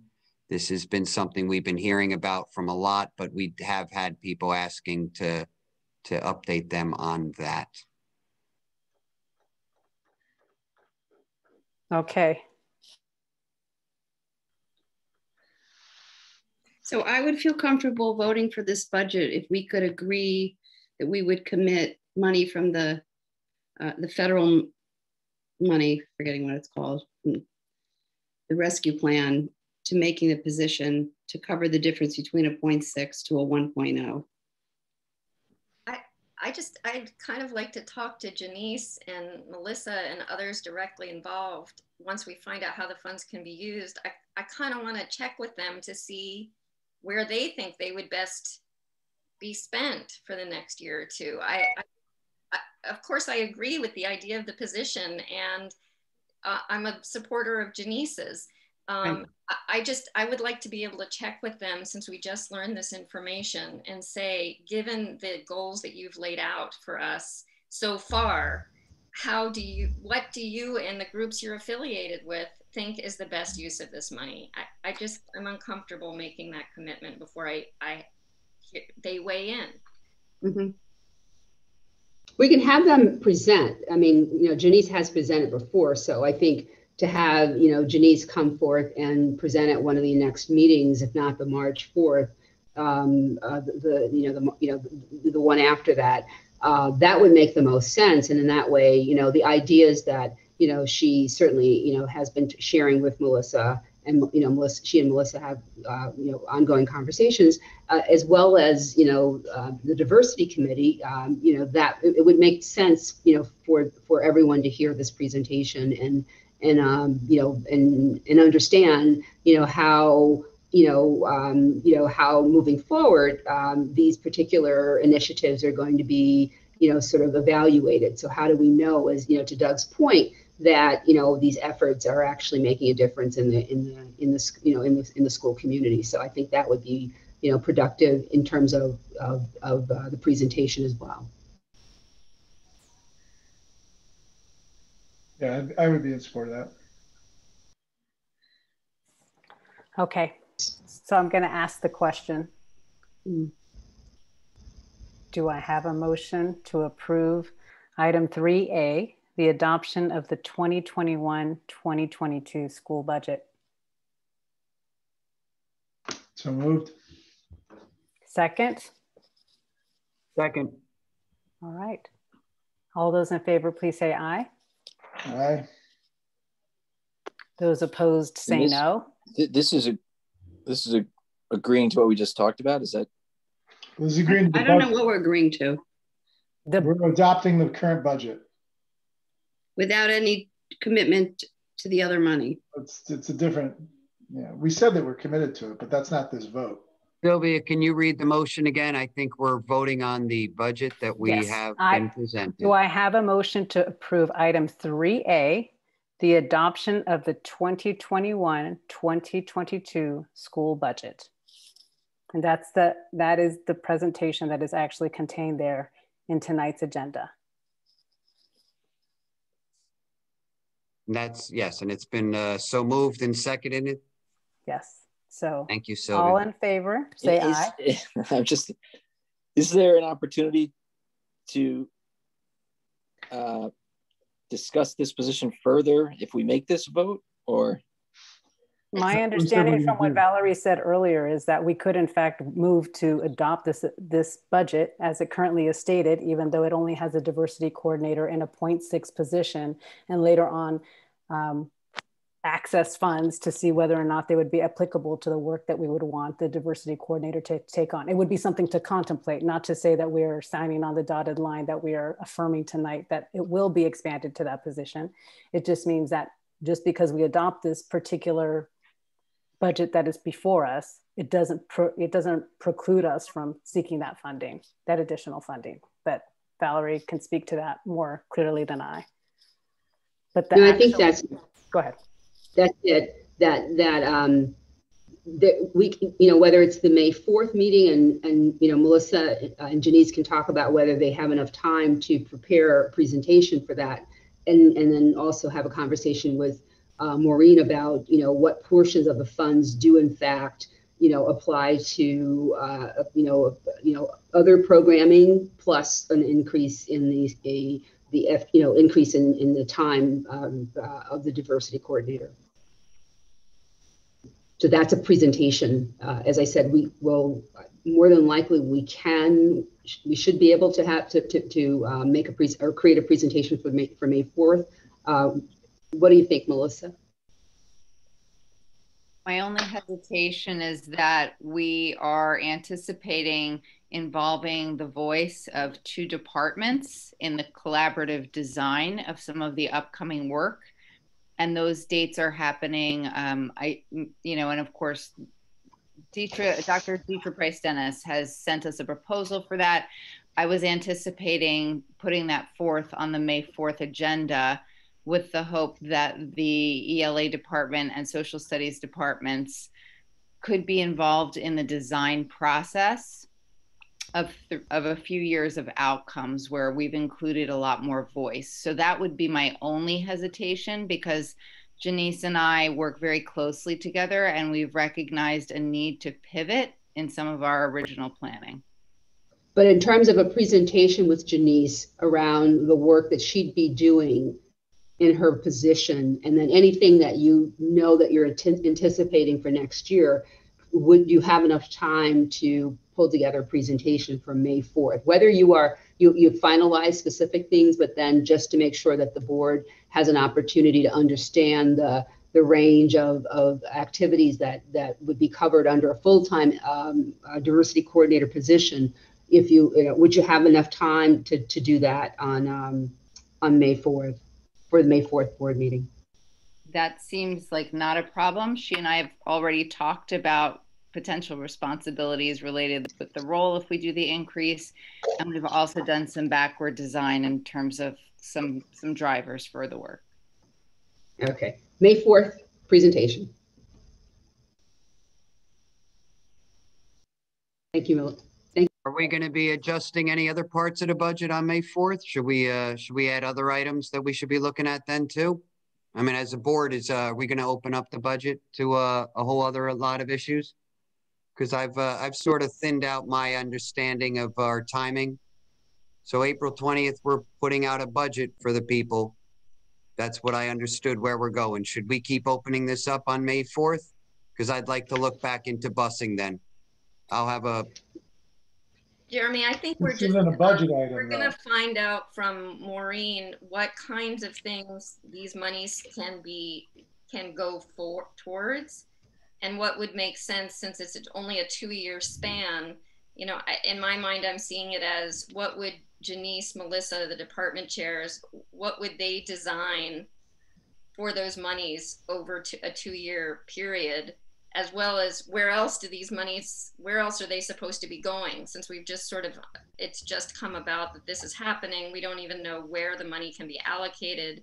So this is one area that we can learn about, and the professional development that they are interested in, as they've already noted that that's a part of their plan going forward.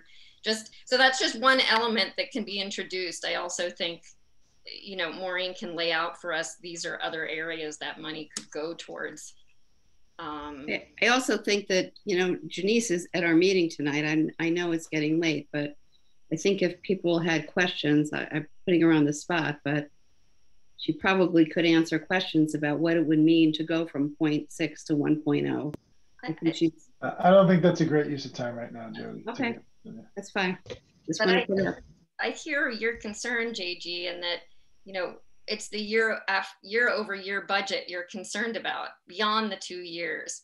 So, you know, that is something that we can talk about once we understand these funds more thoroughly.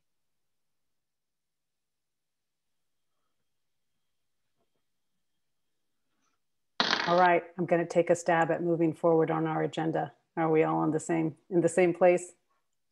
We feel comfortable with the vote we just cast? Okay. Did we cast a vote? Yes, but should I rerun the vote?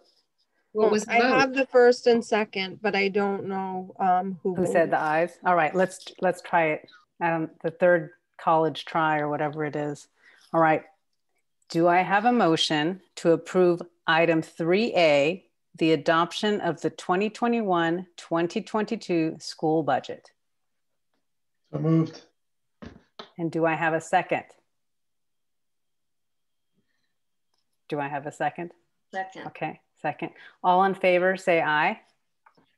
Aye. I'm saying aye, but in good faith that we will go forward with this money that is ours to use for this position. I never want to oppose a budget, and I never have in my 12 years of being on the board. And I am all for this district, but we have money available, and I'm doing this in good faith that all of you will see that as valuable. I will just say that I think that all of us are acting and operating under good faith. I don't think that anybody is trying to do anything untoward.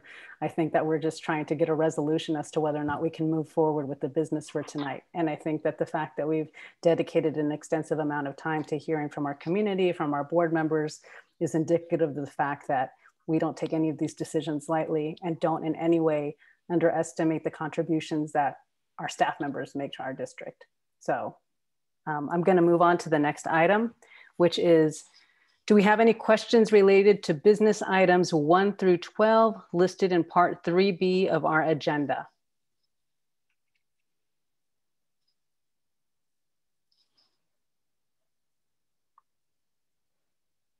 I'm not hearing any questions.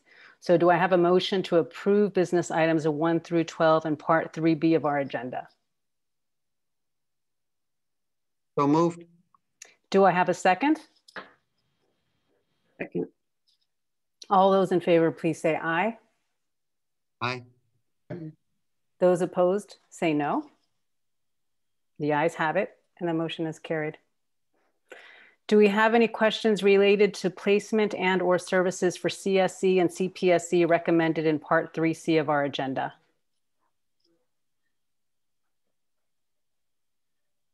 I'm not seeing an indication of any questions from anyone. So do I have a motion to approve the placement and or services for CSC and CPSC recommended in part 3C of our agenda?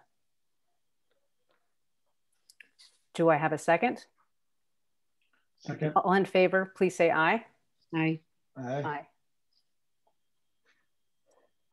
The ayes have it. The motion is carried. We've now arrived at the personnel portion of our meeting. Do we have any questions related to appointments 1 through 4 listed in part 4A of our agenda?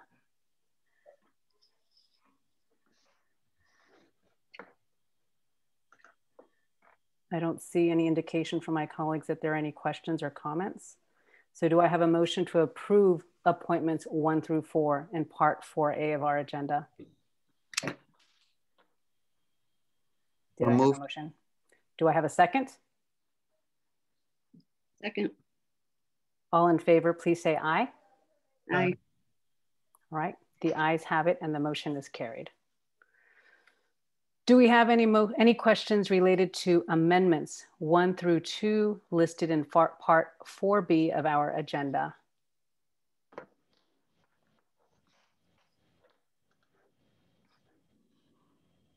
I'm not noting that there's any questions put forth by any of the board trustees. So do I have a motion to approve appointments 1 through 2? Oh, I'm sorry, to approve amendments 1 through 2 in part 4B of our agenda. Is there a second? All in favor, please say aye. Aye. Those opposed say no. The ayes have it and the motion is carried. Do we have any questions related to leaves of absence 1 through 7 listed in part 4C of our agenda?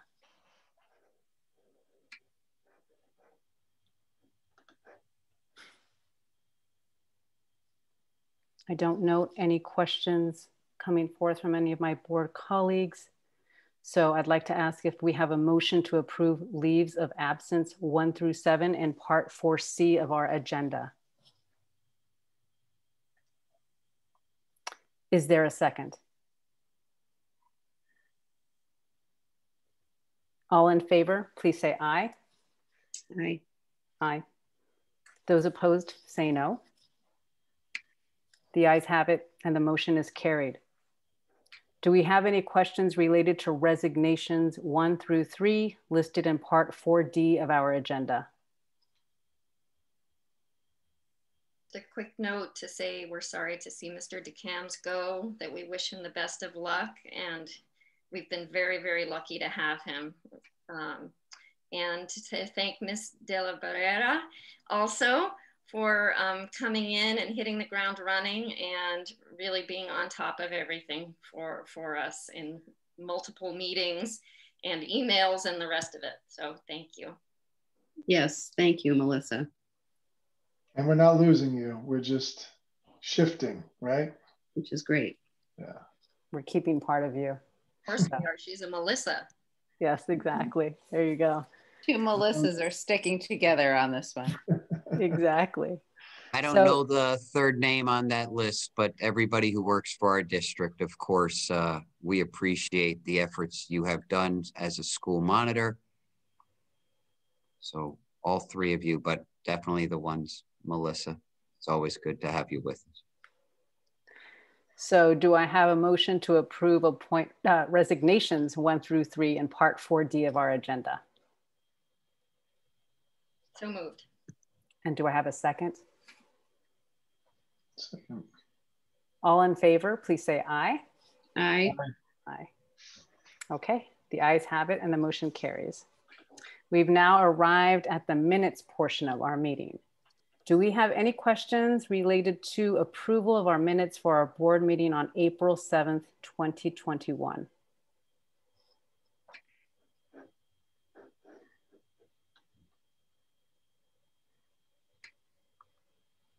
I don't note that any of my fellow trustees have indicated any questions with regards to the minutes. So do I have a motion to approve our minutes for our board meeting on April 7th, 2021? So moved. And do I have a second? Second. All those in favor, please say aye. Aye. Aye. Aye. The ayes have it and the motion is carried. We've now arrived at the new business portion of our meeting. So for members of the public, please know that items 6A and 6B are voted upon by all boards of education as participants in the Southern Westchester Board of Cooperative Educational Services Consortium. With that said, do we have any questions related to the items in 6A and 6B in our agenda?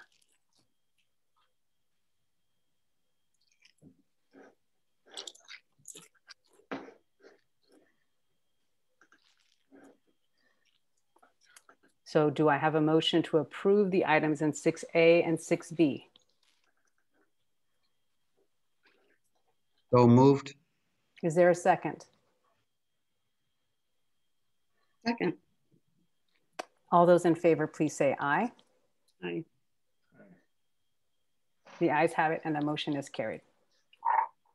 And now we'll hear from Superintendent Henny Piedmont regarding item 6C, a proposed revision in the 2021-2022 school year calendar. Dr. Henny Piedmont.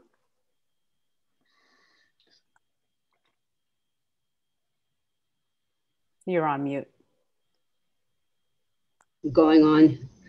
There was a revision proposed by the Hastings Teachers Association as it pertains to the very last day of the school year in 2022, which is that June 25th date. And the reason that that was added is that there's a dilemma around language that that the state is prescribed in section 175.5 as it pertains to how superintendent's conference days are counted, and parent-teacher conferences are considered superintendent's conferences under section 175.5, which is the regulations that govern how instructional time is counted. And language that is in the Hastings Teachers Association contract that may not have, that doesn't necessarily reflect or align to that regulation. So rather than, disagreeing with that, in terms of, trying to reconcile those differences of opinion, I went ahead and made that last day, June 25th, a superintendent's conference day. If for some reason, as the state aid calendar you mean June 24th, right? June, in 2022, it's June 24th. It's a Friday. That's the very last day of school. So that day will be a superintendent's conference day. That's the new change. There was no other change to the calendar. So nothing changed from August until that very last day of June 24th. And so if for some reason once the conversation, my recommendation is that that the Hastings Teachers Association and the interim superintendent, Maureen Caraballo and Melissa Szymanski, meet to discuss the regulatory language under section 175.5 and the contract language to sort of try to come to some common ground around what it actually means and in calculating how many superintendent's conference days are actually in the calendar. So that's the proposal, is to go with the June 25th, and then in the coming year, the conversation should pick up, and there should be some discussion about the regulatory language and the language pertaining to the calendar in the Hastings Teachers Association contract.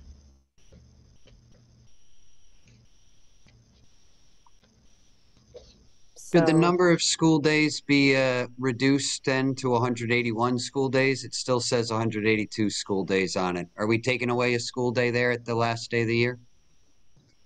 That day is considered a superintendent's conference day, so it counts towards the instructional days.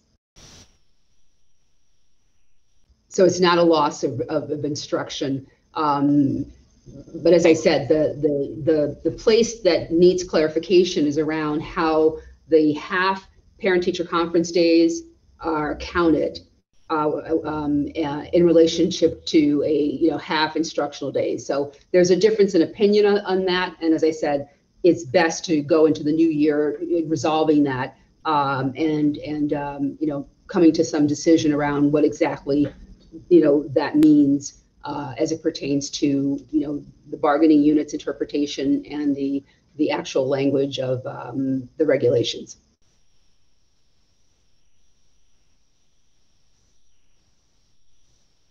Traditionally, it's been June 25th. So in the 2019-2020 calendar, which was developed before I started, June 25th was a superintendent's conference day. I mean, the last day of school, which is called rating day, it was a superintendent's conference day. So that isn't different from some, from the past. Thank you. So now that we've heard an explanation of the proposed change, do we have any additional questions related to the proposed revision in the 2021-2022 school year calendar? Sure, I'm gonna repeat myself just to stretch the meeting longer. I still have concerns about this calendar. I was previously have suggested we move the March Superintendent's Conference Day to the last day of the school year. I'm concerned that we have the fewest number of school days before the AP tests and the state tests compared to other districts. I'm concerned that we're the only Rivertown district taking 6 days off for what is inappropriately known as Easter break, and it's not Easter break. We are taking 6 days. Every other school district next to us is taking 5. There are ways that we can make a calendar more student friendly instead of bringing our students back before Labor Day. Those days are not strong instructional days. Our calendar should be revised. And I like the way Valerie presented this need on a superintendent's day. It's probably already satisfies our contract as is. Whether or not we pursue that with the interim superintendent, we had the right amount of superintendent days. We have options on where we place these days to get more effective instructional days for students. I'm going to vote no against this budget just because I don't want to ever be on record with this revision. You said budget or calendar? I'm sorry. I meant calendar, and thank Okay. you both. Just wanted I'm to going to vote no on this calendar. This is not a student-focused calendar. Dobbs, Irvington, and Ardsley have a better version of a student-focused calendar. We should revise our calendar and adjust our calendar. I hear you, Jeremy, and I think maybe next year, I know you're going to vote no, but you also have to take in mind that the teachers are actually in support of coming back before Labor Day. No, I don't think that's accurate. The teachers have written to us. They say they have no objections to the calendar. The teachers are going to come back before Labor Day. We are putting 3 school days for students. The teachers would always have to come back before Labor Day. Right. There are 3 school days breaking up traditional summer. This is the year of a atypical summer. Why we'd want to bring our kids back before Labor Day and not give them student days in March, April, and May. Why are we being a unicorn on this issue? We are a unicorn on DEI, which is a benefit to our leadership. We have no reasoning that I have been convinced of why we are going to push 3 school days instead of moving that March date to June like already is happening. This is a very strange calendar that continues to get majority support from this board.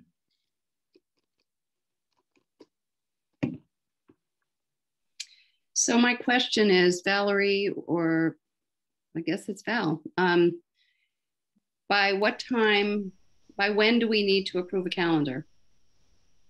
Well, people have actually approved their calendars. I think, if you go into another revision of it, you're probably going to have people who have already been making plans around this calendar when it was adopted in March. The adoption of March 10th.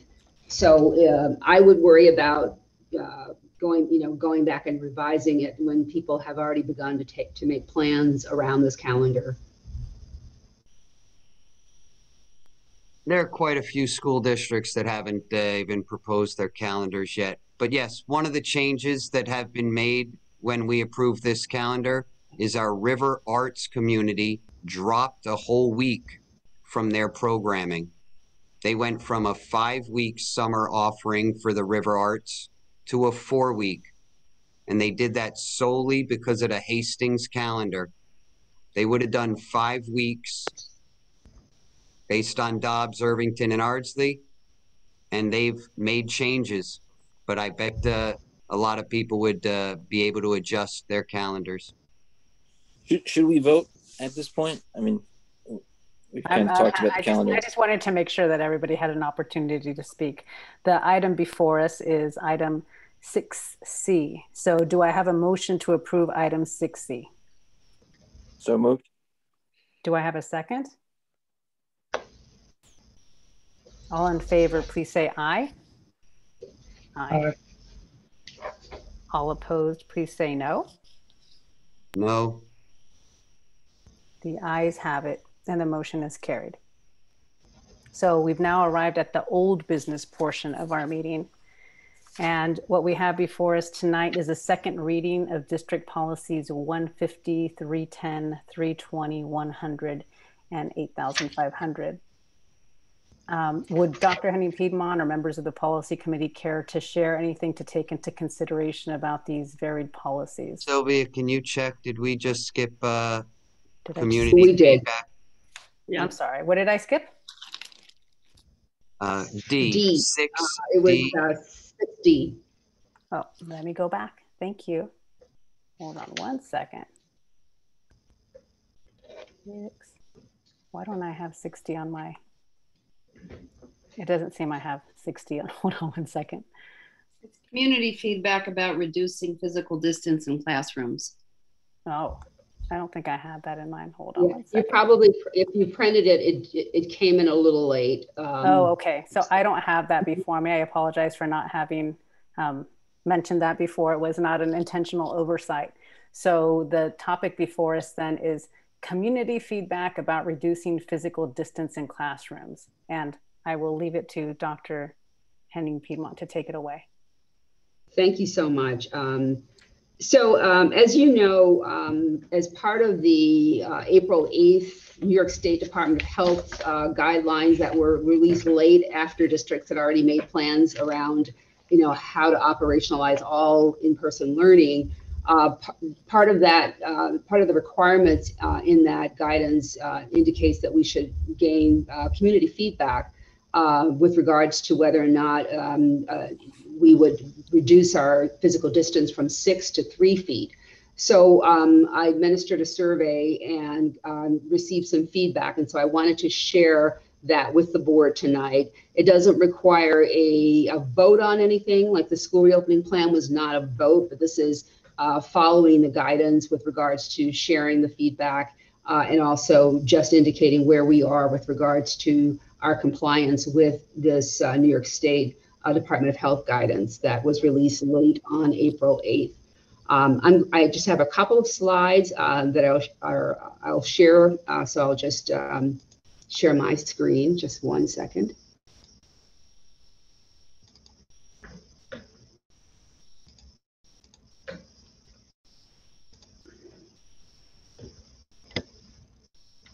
So with regards to just where we are now, when we shifted from the hybrid model to the all in-person learning model, the sort of foundation that built that or led us to the all in-person model had to do with making sure that we either maintain 6 feet of physical distance in classrooms between students or we use barriers. So that's how we opened our first day of all in-person learning on April 12th. Before the April 8th late Friday guidance from New York State was released, which contradicts this. So in our current all-in-person learning model, we use the 6 feet of physical distance or the use of a barrier. In the majority of our classrooms, we are using barriers, either desktop barriers or floor barriers, and sometimes it's a combination of both. Masks, as we know, are mandatory. There hasn't been any change. The only difference is, not even a difference, but the only time the mask is not worn by a child is when he or she is eating. Frequent hand washing is still emphasized. Physical distance in outside of classrooms is emphasized. The guidance document did, in fact, reduce the amount of the physical distance between students when it comes to being, to performances, any place, in physical education. Where the physical distance had been 12, it was reduced to 6. It references to 6 feet in all directions when it comes to singing or participating in physical education. So, and obviously, as I said,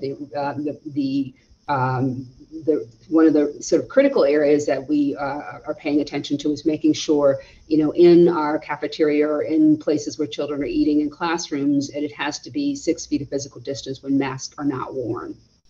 And the other requirement that we're paying close attention to in the all-in-person learning model is the adherence to the COVID health questionnaire, and hoping that parents, take it very seriously, because it, if a child comes to school not feeling well, it could lead to actually what happened the first week, which is we did have a case, and then we had a case this week as well.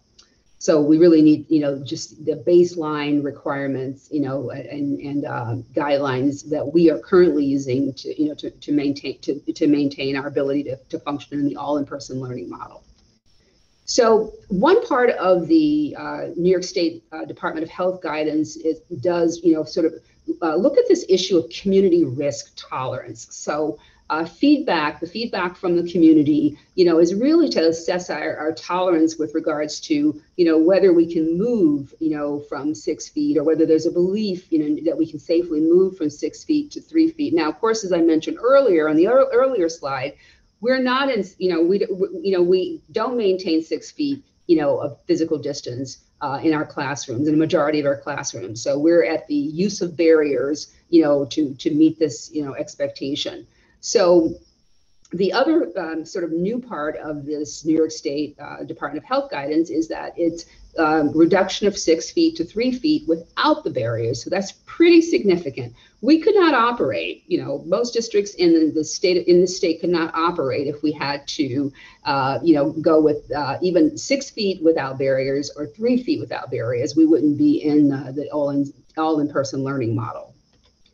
So the guidance, I think most people have seen from the New York State Department of Health, all of our, all of my colleagues in all of the districts and superintendents have certainly been thinking a lot and trying to make sure that, we can still remain all in, because the last thing any of us want to do is to roll back to being in the hybrid model. So, we've been working very closely with the Westchester County Department of Health, as well as our county executive, George Latimer, to make sure that we are, adhering, but that, we're not rolling back to, the hybrid model.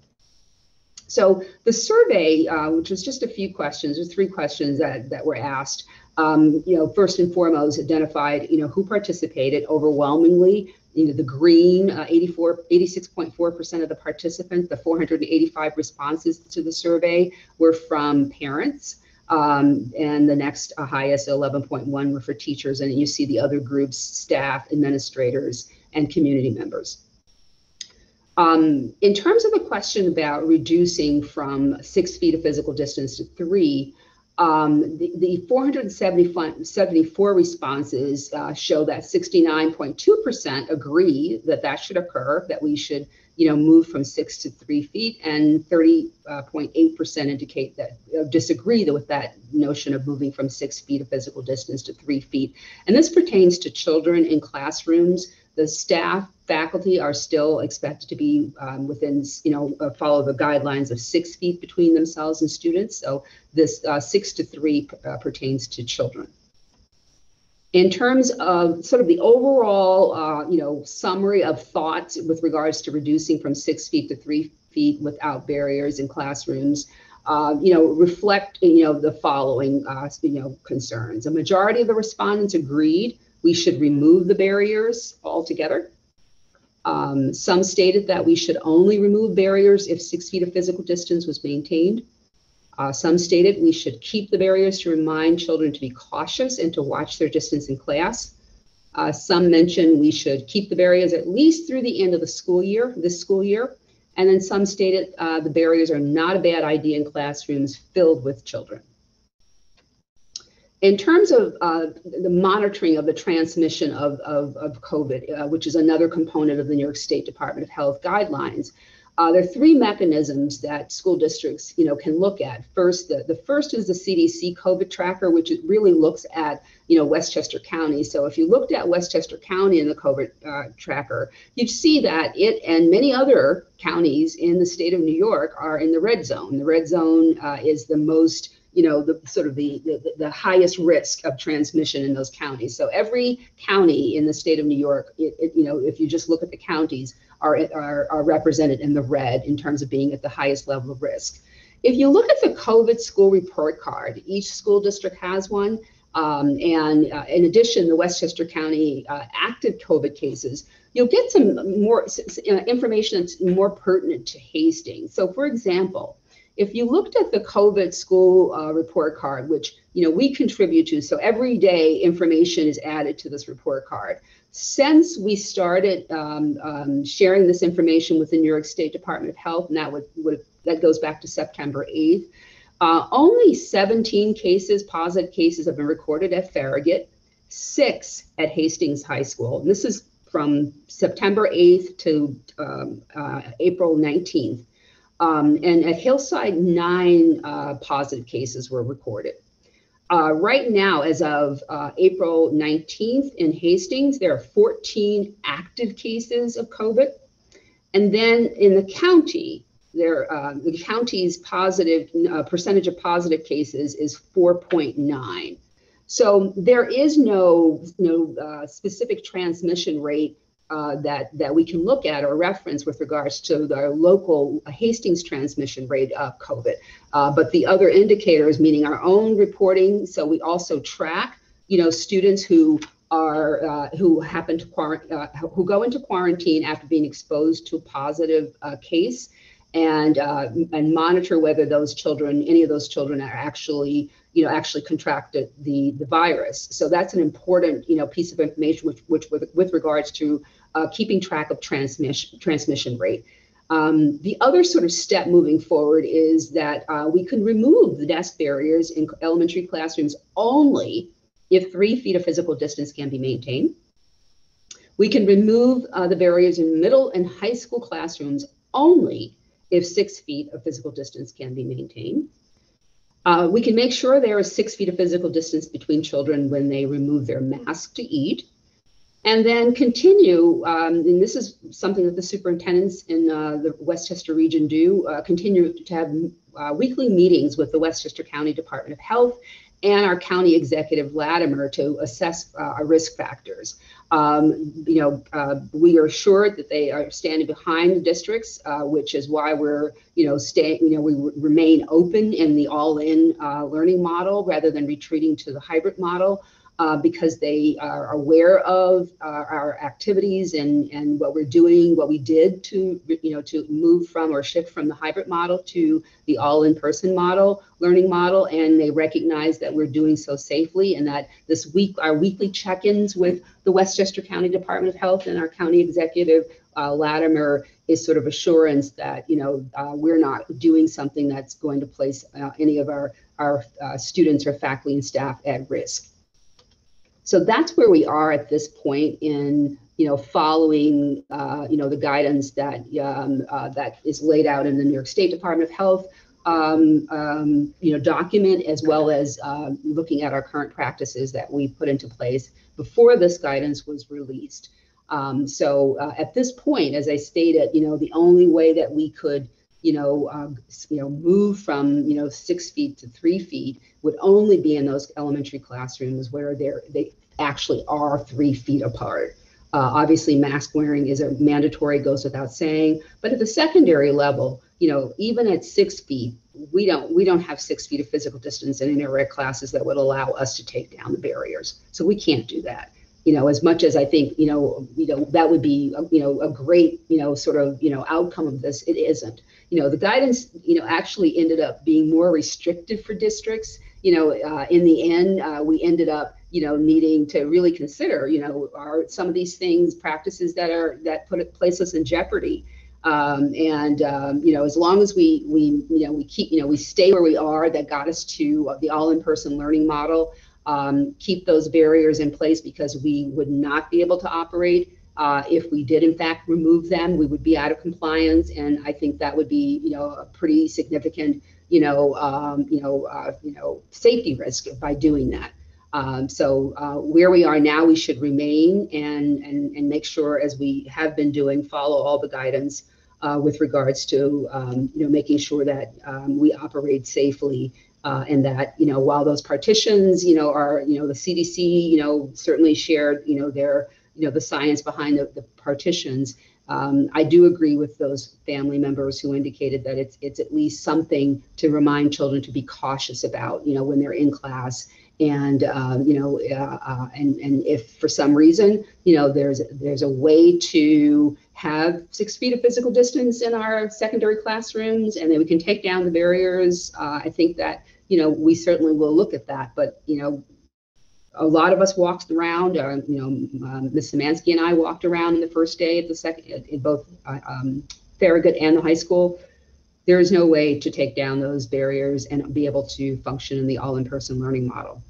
So we have to sort of stay where we are and keep moving forward.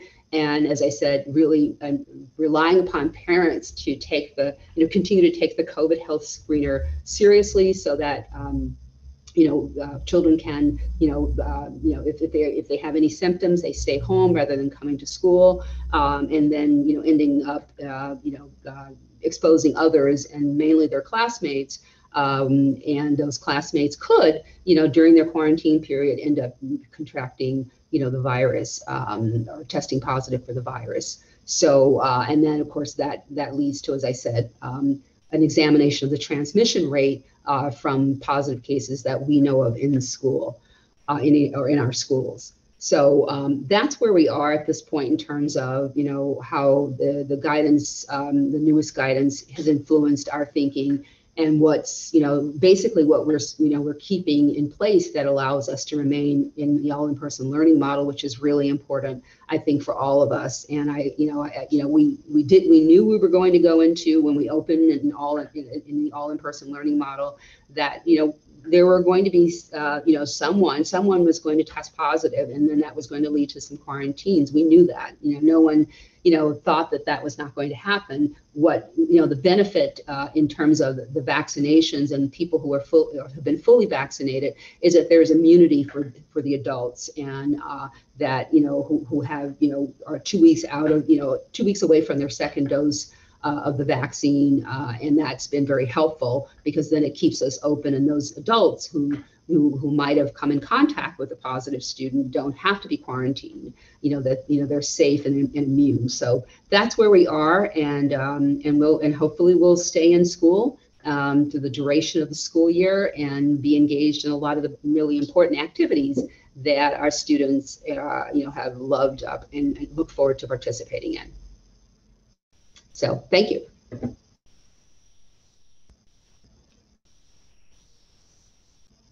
Do I have any comments or questions from board trustees?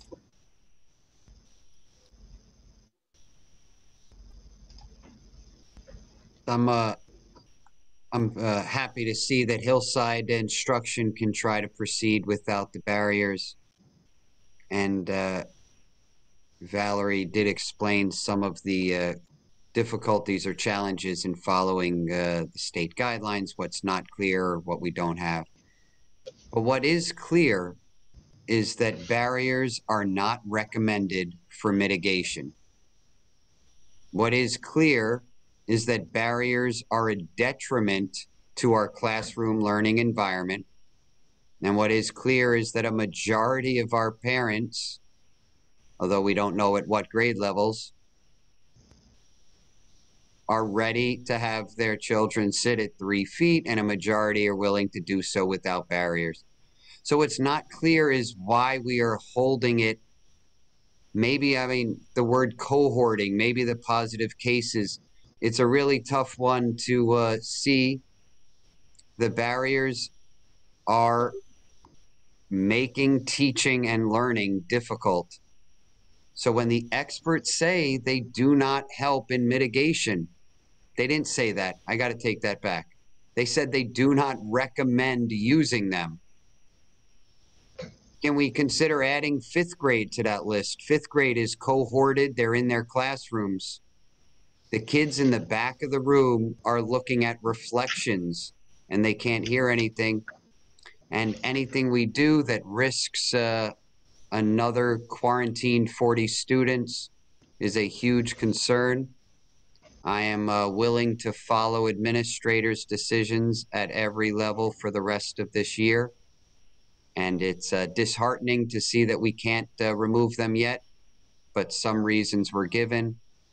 I just really want us to push the envelope on this one. Barriers are not mitigation strategies that are recommended anymore, and barriers are blocking the hearing and the vision of our in-person students. Could we get an update? Are we at 80% again in person? Are we, is this a very popular hybrid model once again? And thank you for the presentation, Valerie. Yeah, we have, I mean, you know, our attendance has been, you know, incredible since we returned all students. So for example, at Hillside, Hillside has always been high. There are only 17 children learning remotely, so 523 reported today. At Farragut, 463 students reported, so 40 are learning at home. And at the high school, 432 reported, and so 83 are learning, you know, from home. So that's a pretty significant, you know, number of children who are here. And I think the challenge, Jeremy, is that, you know, not being able to have 6 feet of physical distance in the middle school, you know, or the high school, you know, that's the dicey area, you know, when it comes to now removing the barriers. I mean, you know, it's, you know, while you're absolutely right, the guidance says the CDC no longer recommends physical barriers for mitigation where physical distancing cannot be maintained.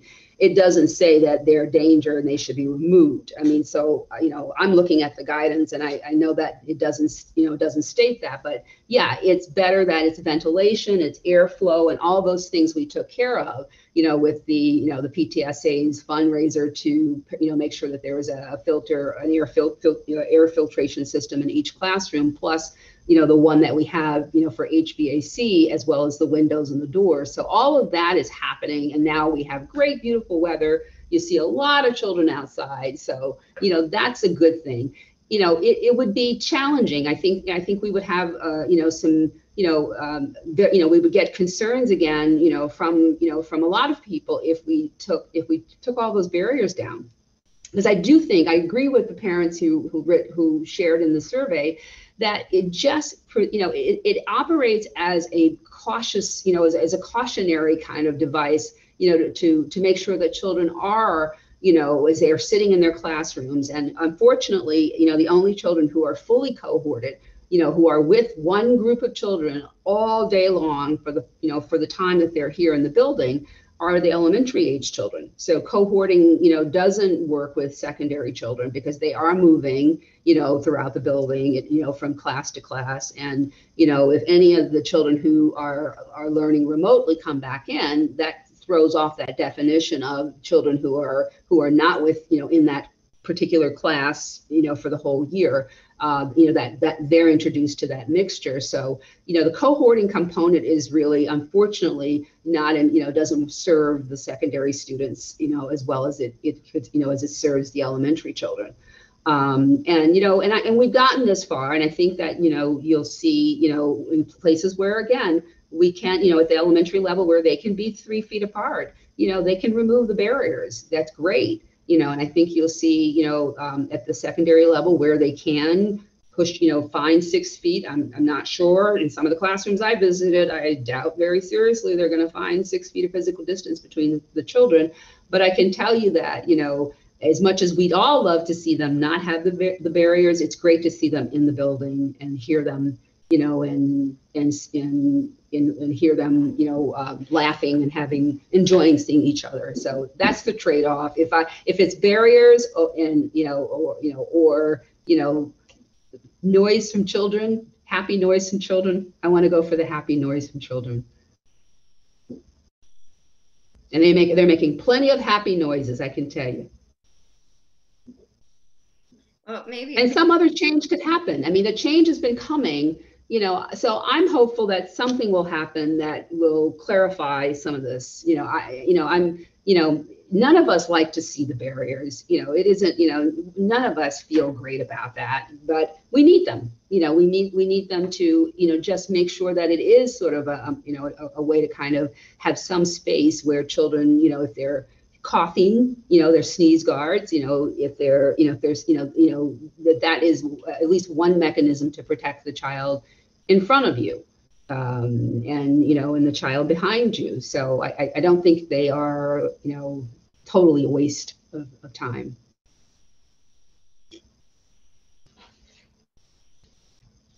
Maybe it's just something we can revisit shortly. If people are wearing their masks consistently and the New York Department of Health continues to be clear about not recommending them, maybe we can revisit it. Yeah, it's the physical distance component, because that is, for the vast majority of school districts, there's no way they can have all children back in classrooms and have, and maintain 6 feet of physical distance or 3 feet. But our Westchester County Department of Health and our County Executive Latimer is willing to support schools and districts that are in this predicament, because they, can't meet the more stringent guidelines that are outlined here, that really are designed to keep us in the hybrid model rather than to keep, to move us into the all-in learning model. But certainly, honoring safety and making sure that, there's a, we're doing everything possible to mitigate the spread of the transmission of the virus. I would say, based upon what I shared with you from the, from the beginning of the school year in September, 17 positive cases at Farragut since September 8th, 6 positive cases Hastings High School, and 9 positive cases at Hillside. I think that's pretty good. There's a lot of quarantining that went along with that, though. A lot of quarantining. That's where the challenge is, and that was pre-vaccinations. And so, I think that we, as long as we monitor, as I said, the current cases, of children who are out, on quarantine, and whether they, they contract the virus. That's going to tell us a lot. Thank you, Dr. Henning-Piedmont, for that status update of where we are. So I'm going to now go ahead and proceed to the old business portion of our meeting, and the aforementioned policy review that I mistakenly brought up a little bit too early. So I was wondering if Dr. Henning-Piedmont or any other member of the policy committee would care to share anything that we should take into consideration about any of the policies that we're revisiting tonight. So this is the second read of the policies that the policy committee put forth. So the HIV related policy has to do with, making sure that information about anyone with HIV is confidential, and that process is, we already adhere to that process. Any information, any HIV related information is not kept in one's personnel file, which is one of the requirements that we not have, and that's clear that we have 2 sets of places where this information is kept, and only specific people need to know about this. That's the policy 0150, and the modification was recommended by our legal counsel. Policy 0310 is the board self-evaluation. So the language that was added there indicated that it would occur before the reorganization meeting, the annual reorganization meeting, and the board, would have the option of using a digital system so that they can, board members who might not have been on the board can also go back and be able to see, any self-evaluations that were done previously. And they're archived for future, reference. Policy 0320 is the evaluation of superintendent. So at the suggestion of council, language was added. September was the date by which the evaluation would need to be completed, finalized, and that language was added.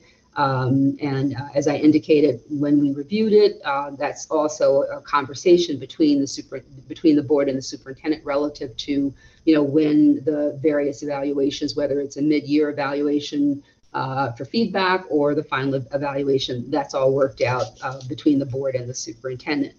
The equal opportunity and non-discrimination policy, again, that was an update at the recommendation of legal counsel. Policy 8500, school food service program, really addressed this notion of food shaming by having separate meal for children whose accounts were, didn't have any funds on them that would allow them to purchase, snacks and other food.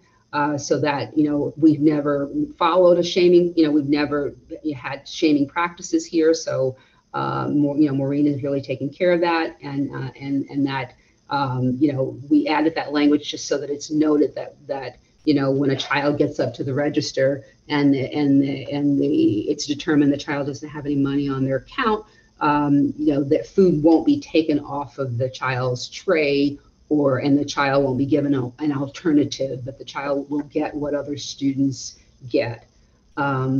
And policy 010, equal opportunity and non-discrimination. Again, language that needed to be updated as per legal counsel. So this is the second read, the final read of the policies, of these particular policies, unless there's a question that we can answer.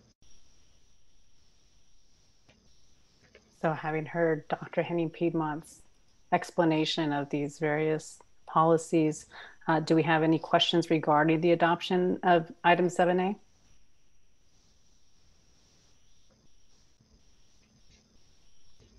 I don't see any indication from any of the trustees that there's any questions regarding these items.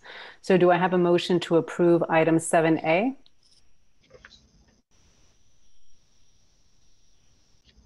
Is there a second? Is there a second? All right, all in favor, please say aye. Aye. Any opposed? Please say no. I believe we have the ayes have it and the motion carries. All right. We've now arrived at the second public comment portion of our meeting. Members of the public are reminded to please state your name and limit your comments to 2 minutes. Thank you.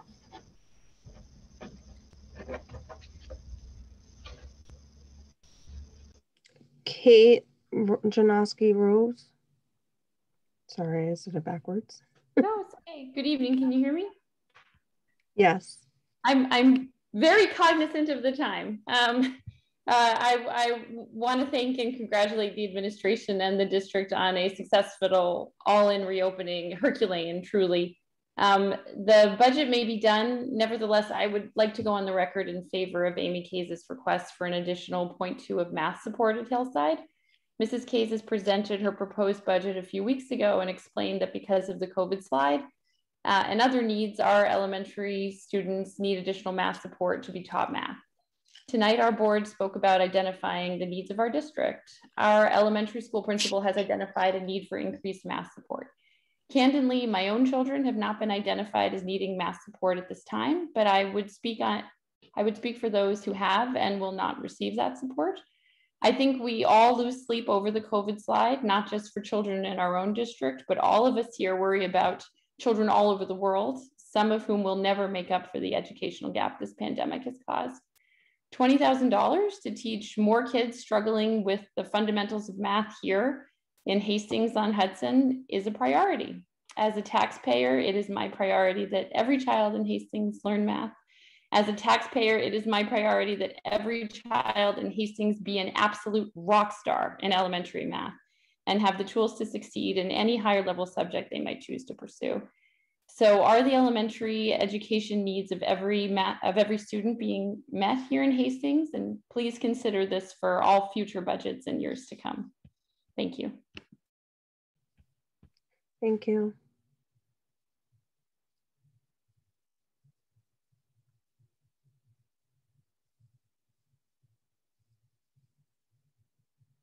I don't see any more hands raised for public comment.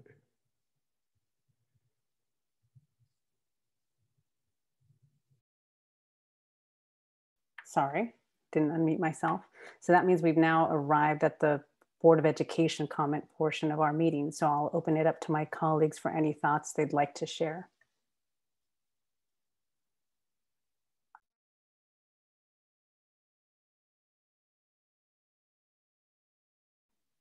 Suddenly I'll become shy. So I'm then going to move over to the final portion of our meeting, which is the adjournment.